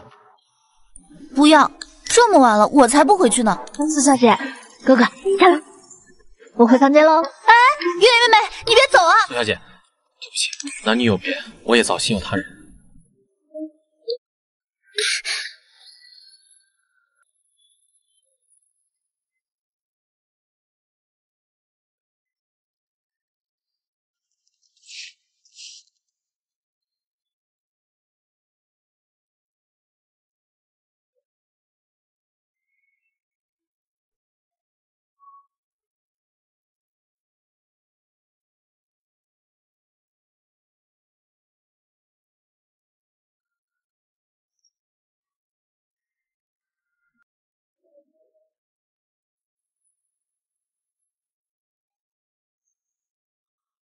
小强，你有完没完？都找到这里来了。我今天啊是带他们来找他们女儿的，不是来找你的。你苏雨化虽然是中韩首富之女，但和上京唐家比起来，你算什么东西啊？你苏雨化虽然是中韩首富之女，但和上京唐家比起来，你算什么东西？上京唐家？上京唐家。传闻中呢，也是上古世家，不过可惜这么多年世道变迁，唐家也衰败了。早些年的时候，甚至可以和三大门派平起平坐。不过后面唐家老祖病倒了，从此唐家开始走向衰败了。女儿啊，都怪我们没照顾好你，这些年让你在外面受了委屈，跟妈妈回家吧，以后妈妈再也不会让你受苦了。你就是玉玲在孤儿院的哥哥对吧？这些年多亏你对玉玲的照顾，这卡里有500万，算是对你的感谢费了。陆瑶，你要跟他们一起回去吗？不要，我不要跟他们回去，我要跟着哥哥，哥哥在哪我就在哪。哥哥，不要赶我走好不好？放心吧，只要你不想去的地方，谁都带不走。不行，玉玲必须跟我回去。你们虽然是陆瑶的亲生父母，但陆瑶这么多年流浪在外，一时间还接受不了你。你们要是真的为了陆瑶好，不行，唐家等不起了。玉林关乎着我们整个唐家的兴衰，他必须给我回去。策划何意？策划何意？唉，实不相瞒，之前我们唐家也是能和三大门派平起平坐的家族，但是后面因为我们老祖想要打破修炼之库，再上一步，却没想遭到天道反噬而重伤。而今老祖病重，不少敌对家族便对我们唐家进行打压，再继续下去，唐家迟早灭亡。那玉玲妹妹又不会治病，让她回去有什么用啊？当然是把唐玉玲送给我们赵家。我说过，唐玉玲的眼角膜和我妈的眼角膜完全分开，只要唐玉玲愿意捐献出眼角膜，我赵家老祖就可以为唐家老祖炼制丹药，治好他的伤。不就是天道反噬吗？我随手便可以解决。而且比起炼丹，我的水平也在赵家老祖之上。你们唐家又何须求助于赵家？还因为魔灵圣典，现在已经确定了，魔灵圣典是我赵家主办，我可以让唐家到时候也来参加魔灵圣典。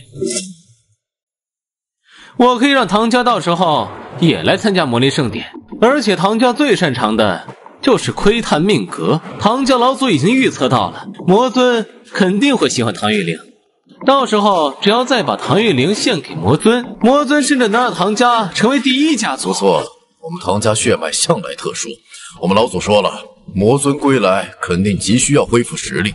魔尊既然为魔，修炼的功法自然邪恶一些，也不足为奇。而玉灵能得到魔尊的欢喜，到时候我们在圣典之上把玉灵献给魔尊的话，肯定能得到魔尊的欢喜。我唐家腾飞指日可待。那如果我告诉你，我就是你们要巴结的魔尊，我就是这全天下的王呢？我呸！就你一个孤儿院长啊，没天没娘的野种而已，威如蝼蚁，贱如草芥，也敢说自己是魔尊？不允许你这样说哥哥，哥哥有亲人，我就是他的亲人。哥哥有亲人，我就是他的亲人。女儿啊，你糊涂啊！你是我们唐家的人，怎么能和这种蝼蚁是亲人呢？听话，快跟我们回去！还真厚颜无耻！以你们唐家当年的势力，想要找到路遥的话，也不过是轻轻松松。但就因为你们唐家子嗣众多，所以根本就没有把路遥当回事。现在唐家危难，就厚着脸皮让路遥来为你们唐家付出，做梦！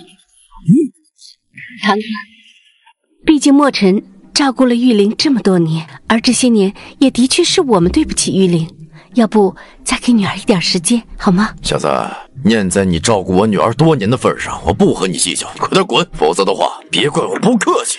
墨尘，你快让开！唐家的人修炼的就是窥探别人命格的功法，而且还能修改命格，这种功法真的防不胜防啊！区区蝼蚁也配窥探我的命？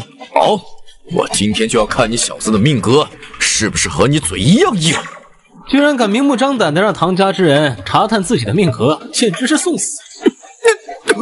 哎呀，唐哥，你没事吧？你到底是谁？我都还没有窥探到你的命格，居然就遭到这么强的反噬！我说过，你没有资格窥探我的命格，你没有资格窥探我的命格，就连你们唐家老祖也没有资格。唐家下可知蝼蚁伏流命格，上可知天下大运，怎会无法窥探到你的命格？你肯定是用了什么秘法阻挡了我。今天这一仗我唐哥暂且记下，念在你多年照顾我女儿的份上，我最后再给你一次活命的机会，3天之内把我女儿送到唐家，否则的话我要你死！唐家善于窥探命格，并且善于改变别人命格，杀人于无形。墨尘，你就等死吧你！墨尘，你又打我！你给我等着！哼！墨尘，我知道你是为玉灵好，而且也不会伤害玉灵。这是请帖，你拿着。明天就是老祖500岁的大寿，你带着玉灵一起来吧。毕竟是血脉之亲，而且老祖的身体状况一日不如一日，就让玉灵再看看老祖。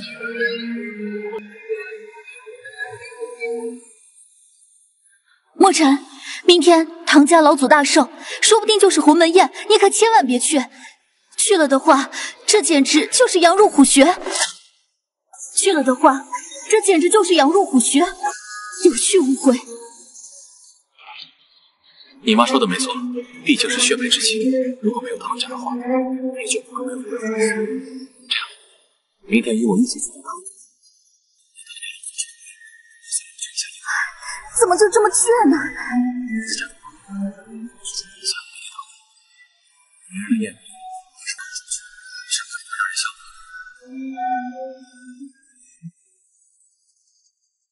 南宫婉何在？徒儿南宫婉恭迎师尊归来。你给我准备一份贺礼，明日我要去唐家赴宴。恰好师尊的三生茶还有，就用三生茶如何？三生茶，300年才说过一次。行，就这个吧。师尊，徒儿听说唐家之女唐玉玲就是转世的主母，不如徒儿明日再替师尊下聘礼。聘礼？师尊已经消失1000年，对现在的繁文缛节有所不知，交给徒儿去办便是。可惜了。对了，关于轮回镜可有下文？1000年前，师尊剑开天门，魂魄消散后，弟子无能，只保住了师尊的焚祭剑。至于轮回镜，落入了青丘之主涂山灵犀之手，至今都无下落。涂山灵犀，师尊。有话就说。师尊可还记得涂山灵犀说的话？记得。人妖殊途，当初他若非青丘一族，或许我……根据徒儿了解，涂山灵犀很有可能已经转世成人，并且靠着轮回镜不断轮回重生，可以说和普通人没两样。这涂山灵犀为何要如此执着，干涉这几世轮回之苦，就为了我一个人？传令下去，必须尽快找到涂山灵犀的下落。是。涂山灵犀。唐家孙女唐金玉送千年璞玉一对，恭贺老祖福如东海，寿比南山。恭贺老祖！你有心了。老祖，妹妹这些年一直在外流浪，一直跟着墨尘这个蝼蚁过苦日子，想必也还没来得及准备礼物，所以姐姐我专门多准备了一颗东海夜明珠，代替妹妹送给老祖。所以姐姐我专门多准备了一颗东海夜明珠，代替妹妹送给老祖。啊，不错，还是金玉这孩子懂事。真是玉灵和墨尘吧？墨尘，我的礼物只是帮我妹妹送的，你只是一个外人，不会也空着手来的吧？金玉闭嘴，你送完礼就回来坐下。金玉，你爸说的对，送了礼就回去坐下吧。像墨尘这种社会底层的人，恐怕一辈子都没有机会参加这种名流聚会。反正我们唐家也不差那两，他要来蹭饭，就让他蹭吧，就全当是喂狗了吧。大家有所不知啊，其实这个墨尘从小在孤儿院长大的，没爹没娘，是没教养。哎，大家以后碰到这种人，记得离远一点啊。唐家也真是的，怎么连这种社会底层都跑进来了？真是他妈的晦气！这种社会底层真恶心。今天可是唐家老祖的寿宴，来蹭饭，多少还要带点礼物吧？得了，这种社会底层，他还是别送礼物。这种社会底层，他还是别送礼物了，说不定他的礼物还是个垃圾。我不但带了礼物，而且是重礼，在场所有人的礼物加起来，分量都不足我带来的礼物。就你这穷酸样，你能拿得出什么样的宝物来啊？知道我为什么瞧不起你们这些社会底层吗？因为你们既无能又无知，无能无知却狂傲，让我觉得恶心。你再这样对我哥哥说话的话，我们马上就走。墨尘，你不是说你带了不得了的贺礼吗？有本事拿出来瞧瞧呀！墨尘祝老爷子福如东海，寿比南山。这你就尽管闭眼体会就行。不就是个破花瓶吗？我以为你能拿出什么好东西，指不定你这个花瓶又是哪里偷来的吧？我们唐家不缺这种垃圾，给我！金玉，慢，让我来看一下这花瓶。这瓶子上的花纹居然蕴含天道法则，你到底是什么人？什么天道法则？三大祖师之所以能成为至尊，就是因为触摸了一丝天道法则。这瓶子上的话，居然全部都是天道法则，那岂不是说这瓶子是旷世之宝？爸，你说的是真的吗？你说的是真的吗？我师父诸葛天机这辈子都只是接触过一丝天道法则。这瓶子上，快看，老祖醒了！老祖，你居然站起来了，实在是太好了！怎么样？我哥哥带的礼物不错吧？老祖就因为看了一眼我哥哥瓶子上的天道法则，才恢复并且能站起来，现在都不咳嗽了。这个瓶子上难道真的都是天道法则吗？对，这不过是个普通的花瓶而已。老总，这个是普通花瓶，你说的可是真的？这真的就是一个普通瓶子而已。老左，您刚刚可是就看了一眼我哥哥的花瓶就痊愈并且站了起来，这怎么可能只是一个普通花瓶呢？既然老祖都说了只是个普通瓶子，那就是说不定老祖是刚刚看到瓶子上的花纹，想到了某些事情，想通了顿悟。唐家老祖，你可要对你刚刚说的话负责。你确定刚刚就只是一个瓶子吗？怎么？你还要狡辩吗？你知道天道法则有多难得吗？就连我师父诸葛天机这辈子都只是有幸参悟到一丝天道法则而已。就连我师父诸葛天机这辈子都只是有幸参悟到一丝天道法则而已。不错，天道法则哪是那么容易得到的？唐家老祖肯定是看到瓶子上的花纹想通了，顿悟了。这种社会底层可真够恶心的，非要往自己脸上贴金。不是这样的，天道法则虽然难得，但是我哥哥他是……也罢，既然你们有眼无珠，我便认了。反正这个瓶子对我来说也只是普通的容器而已。我的赠礼在那个瓶子里面。听听，你们听听，这废物刚刚还说他的瓶子是无价之宝，结果被大家识破了，装不下去了。现在就开始说瓶子不是宝物，瓶子里的东西是宝物。就你这种社会底层垃圾东西，能送得出什么宝物？照我说啊，没必要继续看下去，直接扔了得了。秦月不得无礼，礼物不敢轻重，心意到了就好，何必非要去追究什么？我们唐家又不差这一星半点，谁稀罕他这个废物送来的礼物啊？哎，我本想念在你们唐家和路遥有血脉之亲的份上，赠予你们一份机缘。既然你们不领情，那便把这份机缘摔了就是。你真的以为我不敢摔吗？你真的以为我不敢摔吗？秦月，闹够了没有？你给我闭嘴！赶紧把瓶子给我放下，老祖还在这儿呢，快给我放下！我倒是觉得金玉说的很有道理。什么玩意儿？你这种社会底层送来的礼物，只会玷污我们唐家一个破瓶子，还好意思拿得出手？这是什么茶叶？好香啊！这味道我从来没闻到过。我只是闻到了气味，就感觉浑身无比的舒畅。难道真如这小子所说，这里面装的茶叶真是宝物不成？二弟，你糊涂啊！这次你可是真的把这么好的宝物给砸了。对，这个味道，我想起来了，我师父有个琉璃瓶，有幸装过三生茶，就是这个味道。什么三生茶？这怎么可能？三生茶那可是三大门派都求之不得的天地至宝，三大祖师只需要再泡上一壶三生茶，哪怕只是闻闻茶香，便可突破至尊至过。这小子居然能拿得出三生茶这样的天地至宝，他到底是什么人？难道真的是我们看走眼？唐海拿的玉瓶上的花纹绝对是天道法则，老祖为什么不承认？瓶子里装的更是宝物三生茶，他到底是什么人？狗屁的三生茶！大家都知道，就连三大门派都对三生茶求之不得。这墨尘不过就是一个孤儿院长大的野种而已，就他也配得到三生茶？赵强，你这么一说很有道理啊！三生茶300年才能收获一次，墨尘不过20多岁的样子，怎么可能拿得出三生茶来？而且据我所知，三生茶向来只生长在圣魔殿里，这世上唯有2人有资格接触到三生茶，那分别是魔尊和魔尊的大弟子南宫婉，所以墨尘的三生茶肯定是假的。金玉呀，莫要胡闹了，别说了。爸，为什么不让我说呀？说不定是这个废物为了打肿脸充胖子，故意在普通的茶叶上面加了很重的香精，甚至是有害物质，想要毒害老祖呢。混蛋！墨尘，你个狼心狗肺的东西！我们唐家让你来参加宴会，你不带像样的礼物便罢，居然还如此下作！唐家还真是有眼不识明珠，也怪不得你们唐家堂堂古武家族会没落至今。也怪不得你们唐家堂堂古武家族会没落至今。你唐金玉无知肤浅便罢，你不妨让你师尊亲眼来看看这茶叶到底是不是真的。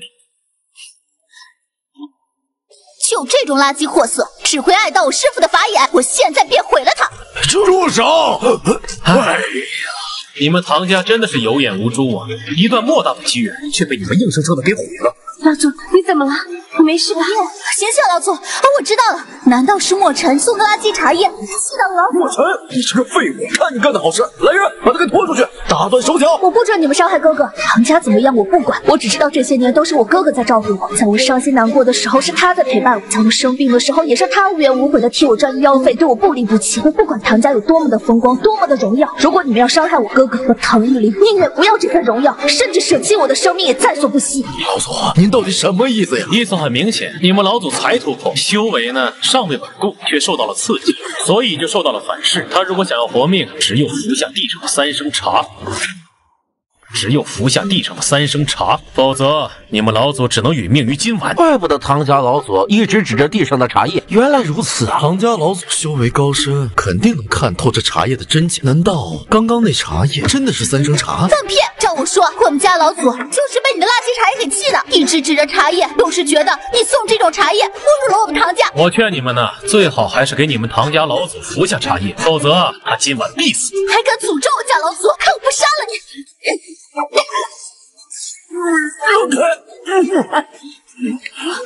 祖，您这是干什么呀？老祖，这吃不得，这是垃圾啊！滚开，不然我杀了你！唐家老祖趴在地上干什么？难道他真的在吃地上的茶叶？哎，你们快看，唐家老祖居然好了，而且就连刚突破的境界都稳固了。唐家老祖，我的茶叶现在可否还是糟糠之物？可否还能入得了你的法眼？先前是老朽愚昧，莫谢小友赐予我唐家这段机缘，老朽感激不尽。老祖，你在说什么呀？墨尘这个废物，难道他送来的东西真的是？此事也怪我，是我愚昧无知。先前墨尘小友所送花瓶，那花瓶材质乃万年难得一见的天山暖玉，上面的花纹也确实全部都是天道法则。我之所以能痊愈，并且能突破，也仅仅只是看了一眼花瓶上的天道法则之力呀！哎呦，居然真的是天道法则呀！唐家这是活生生的毁掉了莫大的机缘啊！真是暴殄天物啊！怎么就把瓶子给摔了？可惜了呀，这花瓶要是不碎的话，肯定能成为我们唐家的镇宅之宝，世代相传。我唐家恢复往日荣光，指日可待呀！还有这茶叶，我们都没有好好利用。不然再培养几个比肩3大门派祖师的巅峰强者，也不在话下呀！都怪你，叫你不要再胡闹了，你偏不听。这场莫大的机缘，全部都毁在你的手里呀！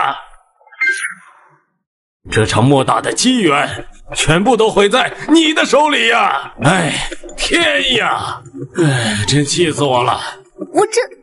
这事啊，也不能全怪机遇，也怪我就是因为墨尘小友出身卑微，为了所谓大家族的脸面，在明知道真相的情况下，还不承认墨尘小友送来的东西，不然的话也不会闹出这么多的误会，机遇也不可能摔了玉瓶。不是的，一切都还来得及。墨尘，你既然能拿得出这么珍贵的东西，那你应该还有更好的宝贝，对吧？不错，天下珍宝对于我来说唾手可得，只要我愿意，随时能让你们唐家一跃成为神龙大陆第一家。好，既然你从小和玉灵一起长大，亲如兄妹，我看你对玉灵也情深意切。今日恰逢老祖500岁大寿，不如就此定下你和小影的婚约，喜结良缘，双喜临门，你看如何？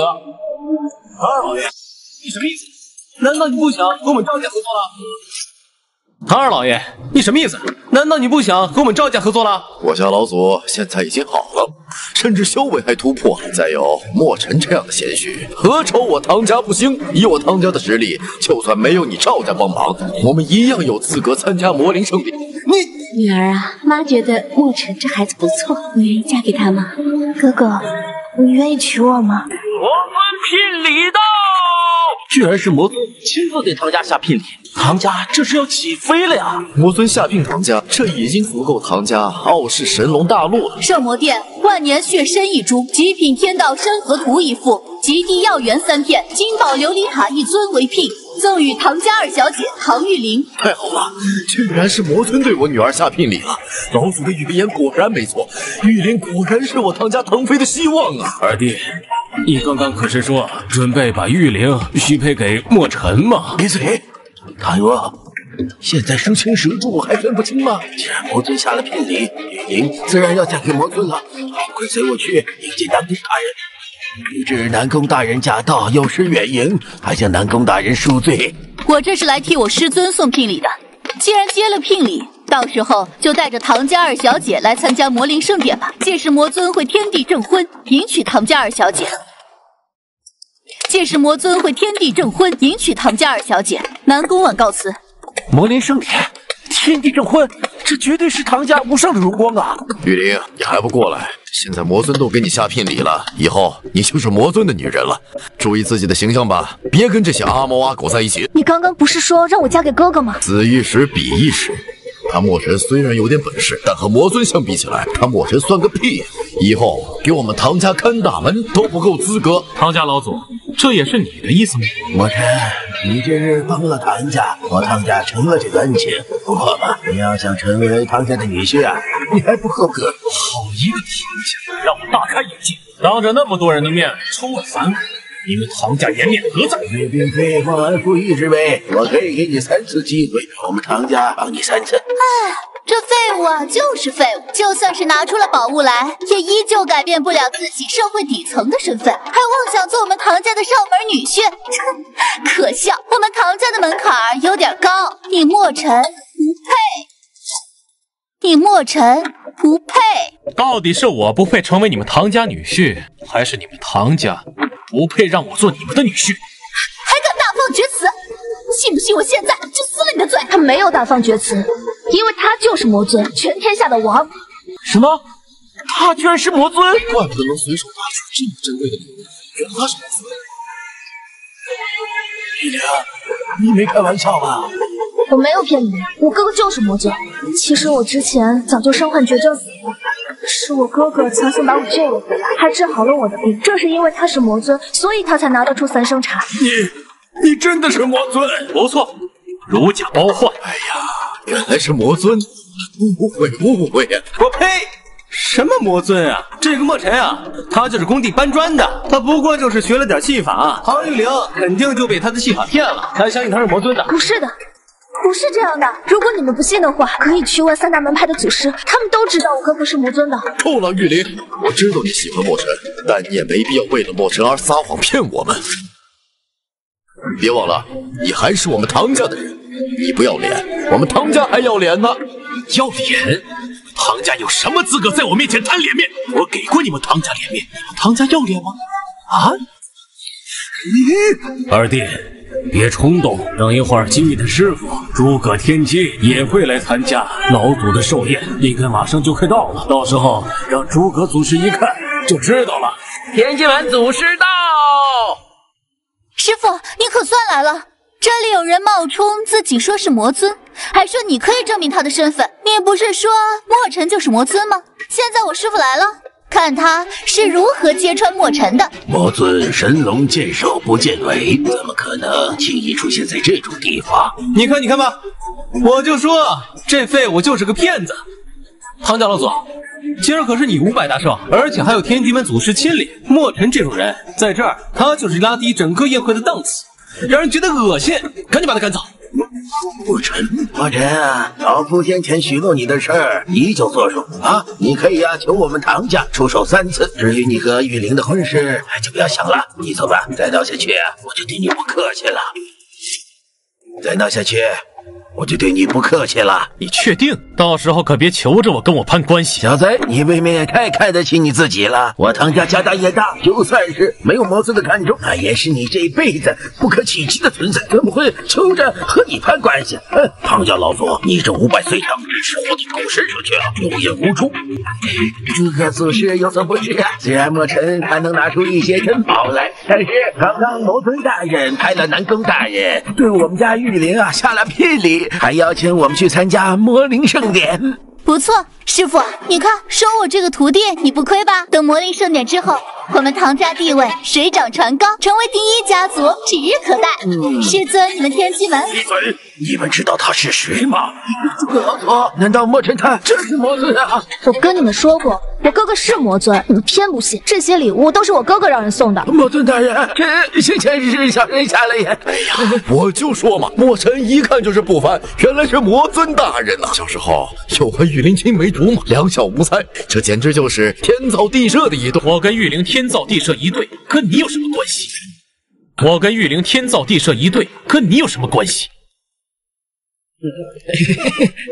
魔尊大人，这个唐家老祖，你刚刚可是说了，唐家家大业大，就算是没有魔尊看中，你们唐家也是我墨尘不可企及的存在，所以你就别和我攀关系了。我娶路遥和你们唐家无关。可是玉灵毕竟是我们唐家的人，是你们唐家人，是我们唐家对不起玉灵。但我们现在找到玉灵了，而且我们毕竟是玉灵的父母啊！父母？你觉得你配做他父亲吗？你又把她当做你们的女儿吗？在你们眼里，路遥她只是你们用来交换利益的筹码而已。我今日已经送你们唐家一份机缘，自此以后，路遥就是我墨尘的女人，和你们唐家恩怨两清。路遥，走！哎呦，别走啊！看看你们两个蠢货干的好事！师傅，你既然认识魔尊，那你帮我们唐家说说情呗，求求你了，师傅。我魔尊的身份暂时别让他们知道。这个墨尘其实不是魔尊，不是魔尊。什么？他不是魔尊？我就说嘛，他墨尘不过是一个工地上搬砖的社会底层而已，还什么魔尊？你们都被他给骗了！师傅，这到底是怎么回事啊？既然墨尘不是魔尊，那您刚刚……墨尘虽然不是魔尊，但我看他根骨积家，一时间起了爱财之心。这个该死的墨尘，我们都给他骗了，还在我们眼皮底下把玉灵给带走了。到时候我们怎么向魔尊大人交代？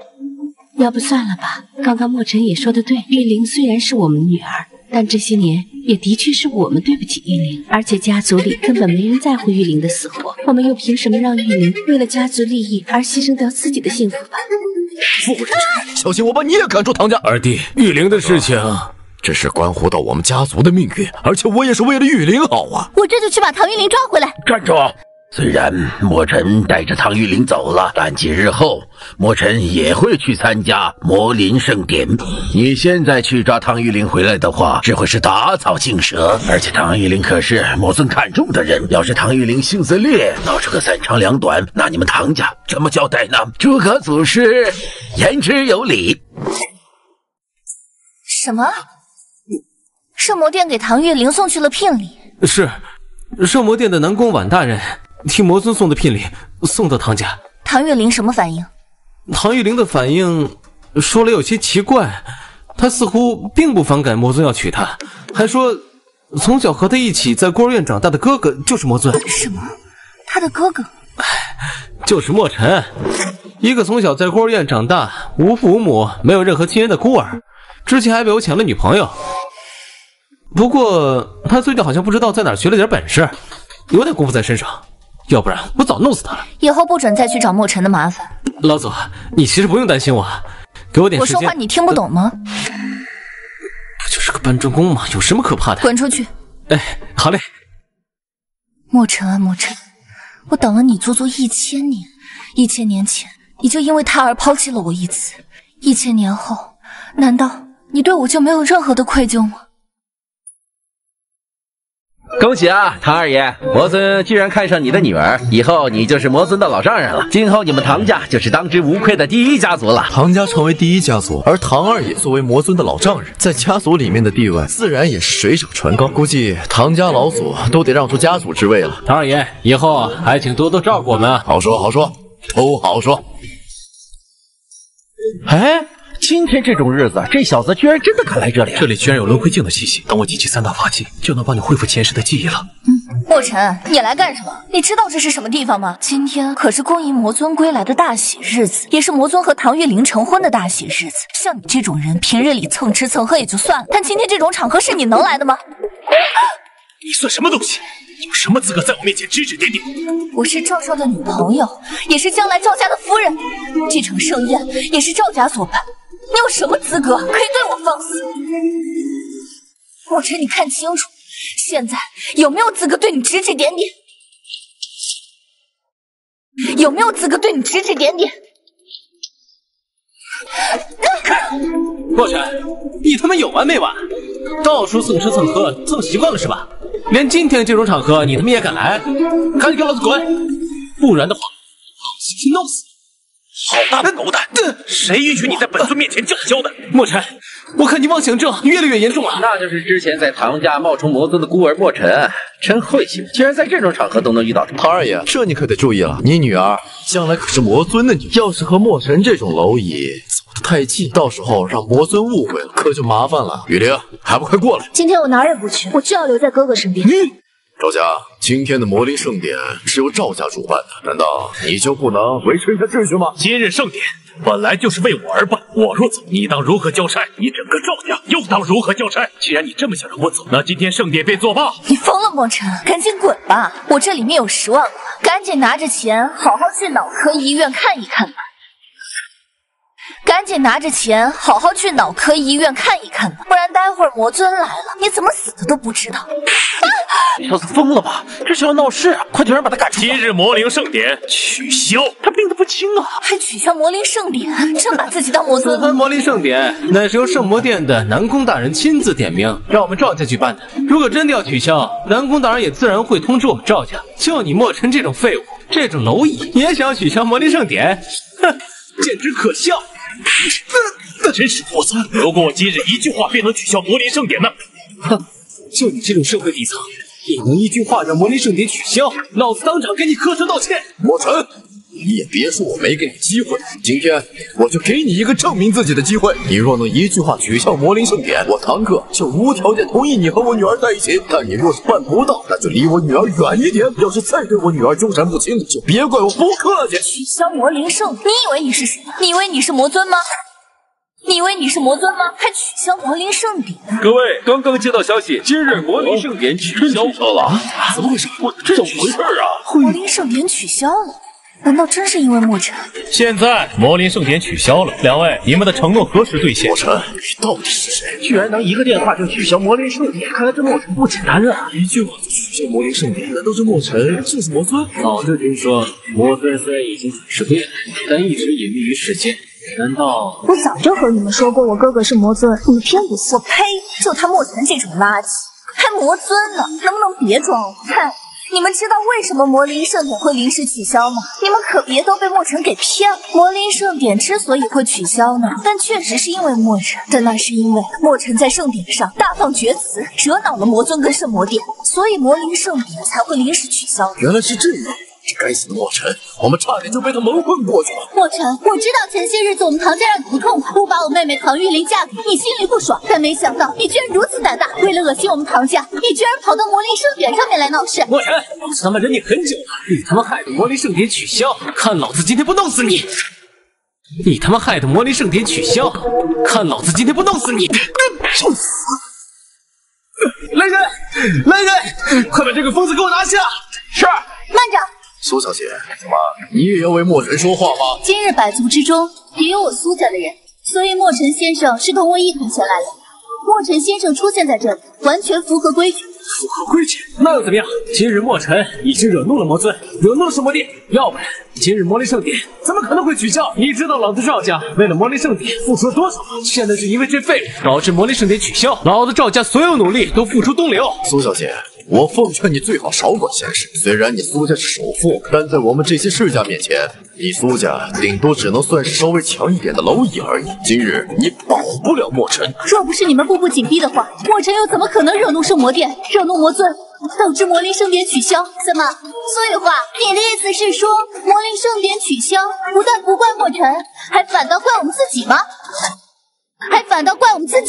我奉劝你想清楚了再说话，否则我让你们苏家万劫不复，甚至让你今天走不出这个大门。你干嘛？今日之事完全就是你们在干扰墨尘，找死！魔尊1000年前便定下规矩，玄门众人不得对普通人使用玄术。今日你在魔灵盛典对普通人出手，难道你是在藐视魔尊威严吗？规矩向来都是强者定的，你们这些蝼蚁没资格和我谈论规矩。跪下！怎么可能？他到底是谁？居然紧逼威压，就能让我动弹不得？你要干什么？仗着玄术欺压普通人，嚣张跋扈！今日我便废了你这一身修为！墨尘，你敢？不，墨尘，你不能废了我！我是诸葛祖师的亲传弟子，你要是废了我的话，那就是和天机门为敌。三大门派向来团结，我赵江身为九玄门弟子，并且和百花门私交甚密。你今日若敢废了唐金玉的修为，我定让你墨尘成为九玄门和百花门的敌人。不但如此，墨尘要是敢废了唐金玉的修为，我们刘家也和墨尘为敌，我们吴家也是，我们李家也与墨尘为敌。墨尘，还不快停手！难道你想要成为三大门派的公敌，想要和全天下为敌吗？墨尘，你有点实力又怎么样？你敢动我吗？你若敢动我，你将万劫不复。你若敢动我，你将万劫不复。三大门派有我，神龙太子不我，皆为龙翼，我要废你，谁都拦不住。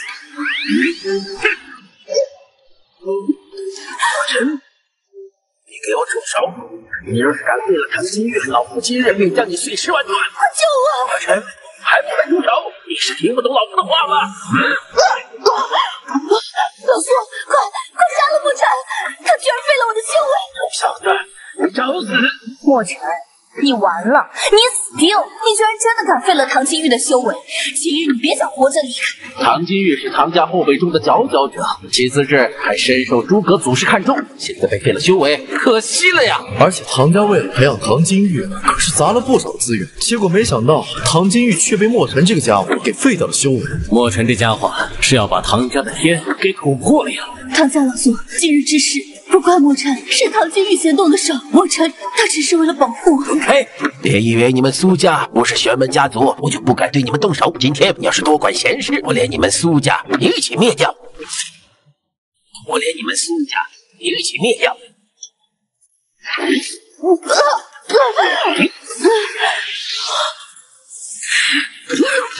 怎么可能？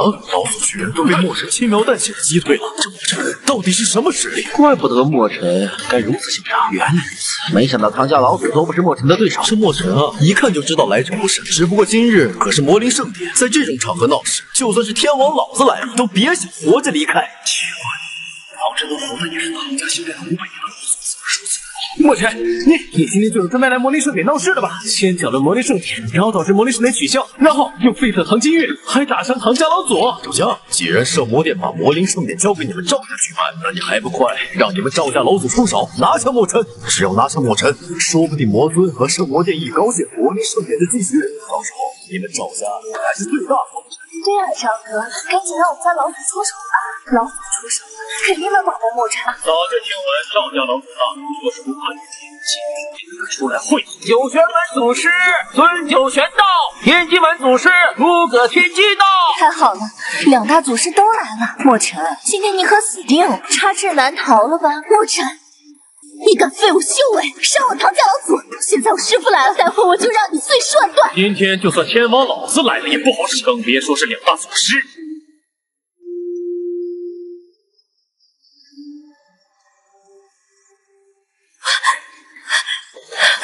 师父，快救我！墨尘他废了我的修为，你快为我报仇！什么？这……墨尘不但废了我的修为，还打伤了我们家老祖。而且墨尘还说，就算是3大祖师在他面前也都是垃圾。今天3大祖师谁敢为我们唐家出头，他就灭了谁。不是，还请3位祖师明鉴，墨尘他今日行为虽然确实有点过，但他绝对没有对3位祖师不尊敬的意思，还请3位祖师明察。所以话，你就别给墨尘辩解了，大家都听到了啊！墨尘不但侮辱3大祖师，还放出狠话来。说自己就是故意来破坏魔力盛典的，今天就算是魔尊和圣魔殿来了，都不好使。你说什么？你说墨尘破坏魔灵盛典，还挑衅魔尊和圣魔殿？我唐家可以为赵少作证，我也可以给赵少作证，我们都可以给赵少作证。墨尘，现在你明白我们之间的差距了吧？我林若雪所能接触到的圈子，你墨尘只能仰望着。就算是削尖了脑袋挤进来，并且使出浑身解数，想引起别人的注意，那都是徒劳。蝼蚁终究只是蝼蚁，永远无法得到上流社会的认可。圈子不同啊，就别厚着脸皮硬挤，不然的话只会丢了小命。孙祖师，你是不是误会了呀？我可是赵少的未婚妻啊！你打我干什么？孙祖师，你肯定是误会了。虽然林若雪是墨尘女朋友，但他们很早之前就已经分手了。孙祖师，你什么意思啊？是啊，孙祖师，你是不是糊涂了？你应该对墨尘出手啊！打赵少干什么？今天我不但打了赵江，还有你们在场的所有人，有一个算一个，冒犯了墨尘身上，都得付出代价。什么？孙祖师居然要为墨尘出头？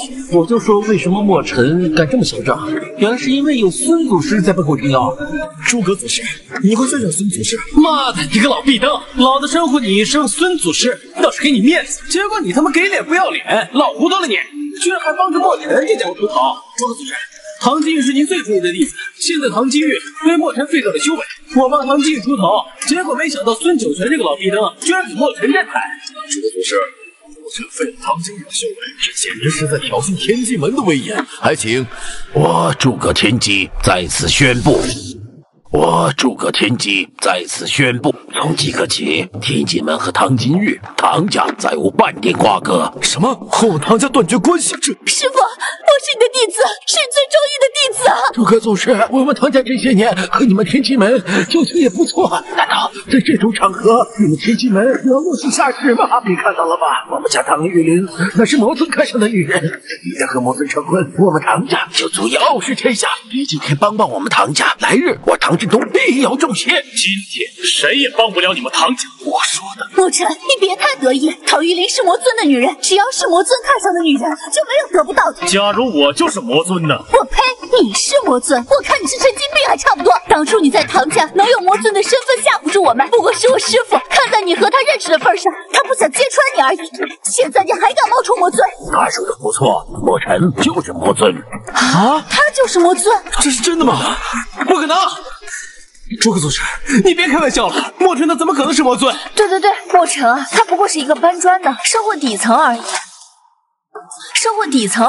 之前他还说我舔狗呢，他怎么可能是魔尊呢？肯定是搞错了呀。诸葛祖师没说错，墨尘就是魔尊。之前拔剑仪式的时候，就是魔尊大人拔出了焚寂剑，并且召集神龙大陆本源之力，一剑斩天。现在魔尊已经达到了陆地神仙境。可是当初我们也一起去了现场，为什么我什么都不记得了？因为我哥哥魔尊的身份暂时不方便让你们知道，所以抹去了你们的记忆。怪不得我们当初就突然晕倒了，原来是被抹除了记忆。现在你们知道你们唐家有多么愚蠢了吧？一场滔天的机缘给了你们，就因为你们的傲慢和自私而与之失之交臂。这下唐家我不是。现在我说今天这场盛宴是为我而办，你们谁还有意见？魔尊大人，这都是误会，这都怪他们赵家安排不当，有眼不识泰山，才冒犯了魔尊大人。魔尊大人，您千万别和我们这般蝼蚁计较啊！墨尘，我错了，墨尘，我真的知道错了，之前都是我不好，我是被那赵江蛊惑了。你又要干什么？现在我们和好吧。其实给我滚开！其实我还爱着你呢，墨尘，真的，只要我们和好，我就马上和你结婚，好不好？可是我跟陆瑶已经订婚了。唐玉玲，她根本就不适合你，唐家都这么对你了，你还要和唐玉玲结婚？而且我们这么多年的感情，唐玉玲凭什么代替我呢？可是你真的爱我哥哥吗？你对他有感情？我和你哥哥之间的事情，用得着你来管吗？因为我要做我哥哥的妻子。你个贱人，真不要脸，居然还敢跟我抢男人，去死吧！你再动他一下，别让你生死回销。他说的一点没错，陆瑶就只会抢男人，不是吗？墨尘，好强的气息啊！想不到这赵家老祖修为如此强横，赵家还真是深藏不露。现在恐怕你我联手，再加上慕容百花，都不是这赵家老祖的对手。老祖，你终于出来了！太好了，快杀他们！以您的实力，想杀了在场任何人都易如反掌。睁大你们的狗眼看好了，现在见识到我家老祖厉害了吧？什么三大门派，什么唐家500岁老祖，还有什么狗屁魔尊，你们什么都不是！我赵家老祖可是活了上千年，你魔尊虽然强，但至少有1000年的空档期，这才刚刚回归而已。当初还一剑斩天，肯定消耗巨大。但我家老祖1000年前便是强者，而今又修炼了1000年。放眼这世间，还有谁是我家老祖的对手？你很聒噪。老祖啊，这赵家老厉害，好生厉害啊！我怎么总觉得这个赵家老祖似曾相识？不，你们1000年前就认识。前世的孽缘，魔尊，你认识赵家老祖？灵犀，1000年了，你还没有放下吗？美啊！哇，真的好美啊！我一个女人都忍不住心动了。不愧是青丘一族啊，就连老夫看上一眼都忍不住动了道心啊！这世间能面对涂山灵犀而不动心的，也只有魔尊了。所以千年来也只有一个魔尊。灵犀，你这又是何必呢？你知道，1000年前你拒绝我，说人妖生活，我让你，所以我自愿舍弃肉身，抽离我自己的灵魂，转世为人。但是人啊，容颜易老，我只想把我最美的一面留给你，所以不断的轮回，让自己容颜永驻。我等你，只希望你有朝一日归来的时候，君未娶，我未老。哎，如此算来，涂山灵犀算是经历了至少20次轮回。虽然有轮回镜能保全涂山灵犀的修为和技，但每一次抽离灵魂都得经历9981天，在这期间无时无刻都得面临抽筋扒皮之痛。一个弱女子能扛下如此之痛，足以见得涂山灵犀爱魔尊爱得多深啊！若是有哪个女的愿意为我如此痴情，我愿意立即舍弃所有，也要和她厮守。哥哥，他们说的都是真的。灵犀，1000年了，苦了你了。不苦，我不苦，只要能等到你，只要结局是跟你在一起，过程再苦再痛也无所谓。但你不应该继续使用大血破术啊！我没有。但你不应该继续使用大血破术啊！我没有，我知道你不喜欢我使用禁术，这1000年来我真的没有用这大血破术。那苏南天的事情你作何解释？我也不知道，我之所以给他丹药，那也是我没有办法解除大血破术，只能用丹药。我没骗你，他的大血破术真的不是我下的。够了，真是背信难移。我真的没有，你要相信我。老祖，你是不是记错了？大血破术就是你让我给苏南天下的。不是我。我和苏南天无冤无仇，我为什么要害他？赵家大哥，你不记得了吗？300年前，石家村大肆残害你的徒子徒孙，你还亲自出面了。你闭嘴！你再胡说八道，我杀了你！你继续说。300年前闹饥荒，石家村的村民只得上山入土但是后来被涂山灵犀知道后，知道后，石家村连一日之间无一破口，是吗？当时情况不是这样的。你敢污蔑我，我杀了你！灵犀，住手！找死！我打你还有！找死！我打你还有！灵犀，你怎么样？你坚持住，我不会让你死。没用的，墨尘哥哥，别再为我浪费真气了。他的那个匕首上面有多深着，就算是神仙来了，都会神死。会笑的。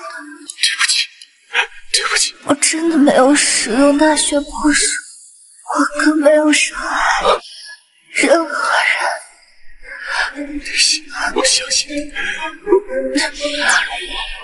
这是轮回镜，掌管3界轮回。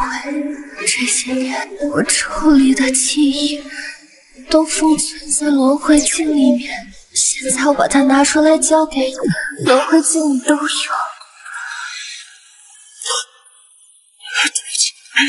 对不起，灵犀，是我辜负了你，是我伤害了你，枉费了您1000年的等待。对不起，我应该相信你的。对不起，墨尘哥哥，你不用难过。2000年前天寒地冻，灵犀还未化成人形。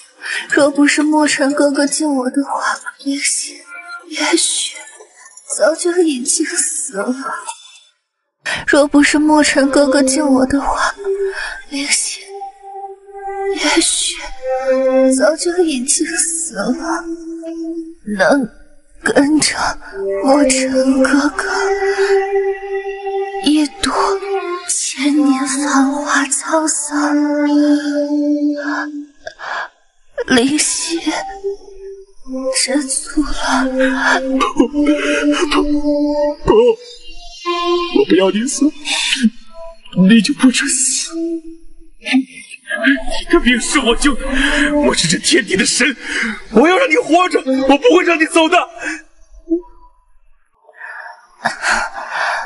没用了，我该走了。如果再有来生，我一定要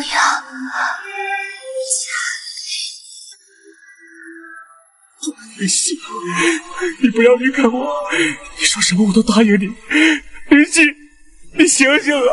林夕，轮回镜终于到我手里了，天这里所有人一个都别想离开。什么？唐振东，你干什么？唐振东，你诬陷涂山灵犀，还杀害涂山灵犀，现在又夺走轮回镜，到底想要干什么？恭喜老祖，贺喜老祖！老祖，这怎么回事？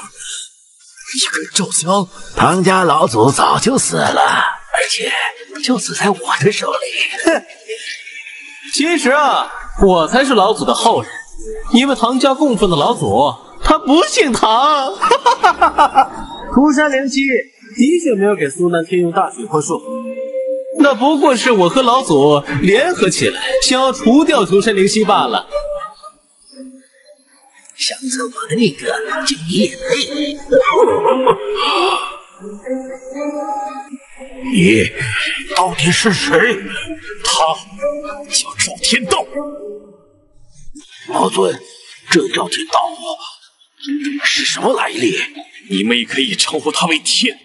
1000年前我就发现有人在窃取神龙大陆的气运，但神龙大陆已经到了尽头，我别无选择，只能燃烧神魂，强行解开天门，为神龙大陆续运1000年。前不久，当我拔出焚寂剑后，赵天道，也就是所谓的天，妄图重蹈覆辙，却不料我已经融合了神龙大陆本源，已经有了和他一战之力。也因为他的轻敌，所以他被我一剑重伤。而现在他之所以要设计先杀死灵犀，再夺回轮回镜，无非就是想要毁掉轮回镜，让路遥无法觉醒。否则一旦路遥觉醒，我和路遥联手，赵天道将没有任何抵抗的能力。什么？他是天？好阴险的天道，怪不得我无法掐算他的命理。你说的都没错，可是现在轮回镜在我的手里，你不凑齐3件法宝，你就无法让路遥觉醒，单打独斗不是我的对手。哼，墨尘，你他妈不是很嚣张吗？现在轮回镜没了，你还有什么资本啊？老子说过，你今天不可能活着走出这扇门，就算你是魔尊也不例外。你真的觉得毁掉了轮回镜，我就拿你没办法了吗？你什么意思？你不觉得你的计划漏洞百出？不可能，绝对不可能！我的计划不可能有漏洞。当初唐克和徐欢找到路遥的时候，就说唐家老祖看了路遥的命格，知道我喜欢路遥。然而路遥和我的命格，岂是一般人能看的？我当初也悄悄看过唐玉玲的命格，结果天雷差点把我天机格都拆了，所以你不一开始就怀疑我了？这也只是一个开始而已。到了唐家，我送出的礼物，只有你我才能看得出来。而后你一口气吃下了那么多3升茶，要是换做别人，早就爆体而亡了。所以从那个时候我就开始知道，你就是赵天道。现在你的目的达到了，看来你很自信呀！现在我就让你见识见识我的真正实力，你到时候还能自信得起来，好好的知道你受死吧！现在我就让你见识一下天道的怒火。魔尘自然融合了本源之力，但你终究无法一人之举，如何能是我的对手？但是你忘了，1000年前我便已经舍弃肉身而渡魔，我是魔。你居然吞噬了我的真气！我说过，我是魔。你居然也会大血破术？禁术不用，并不代表我不会。你知道大血破术是谁发明的吗？我要是不会大血破术，我又如何能融合神龙大陆本源？你受死吧！求求你放过我！我愿意臣服，我错了，我真的错了，放过我，好不好？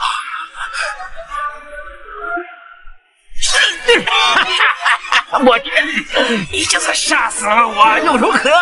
我至少杀死了通山灵犀，杀死了你心爱的女人，我还毁掉了轮回镜，你的路遥永远回不来了。足够了，我虽然死，但也能让你墨尘痛苦1000年，痛苦10000年。是吗？只怕是要让你失望。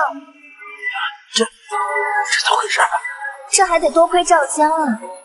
自从我知道魔尊对唐家唐玉玲下聘礼之后，我当晚就找到了墨尘哥哥，和墨尘哥哥商量好了今天的对策，为的便是斩天。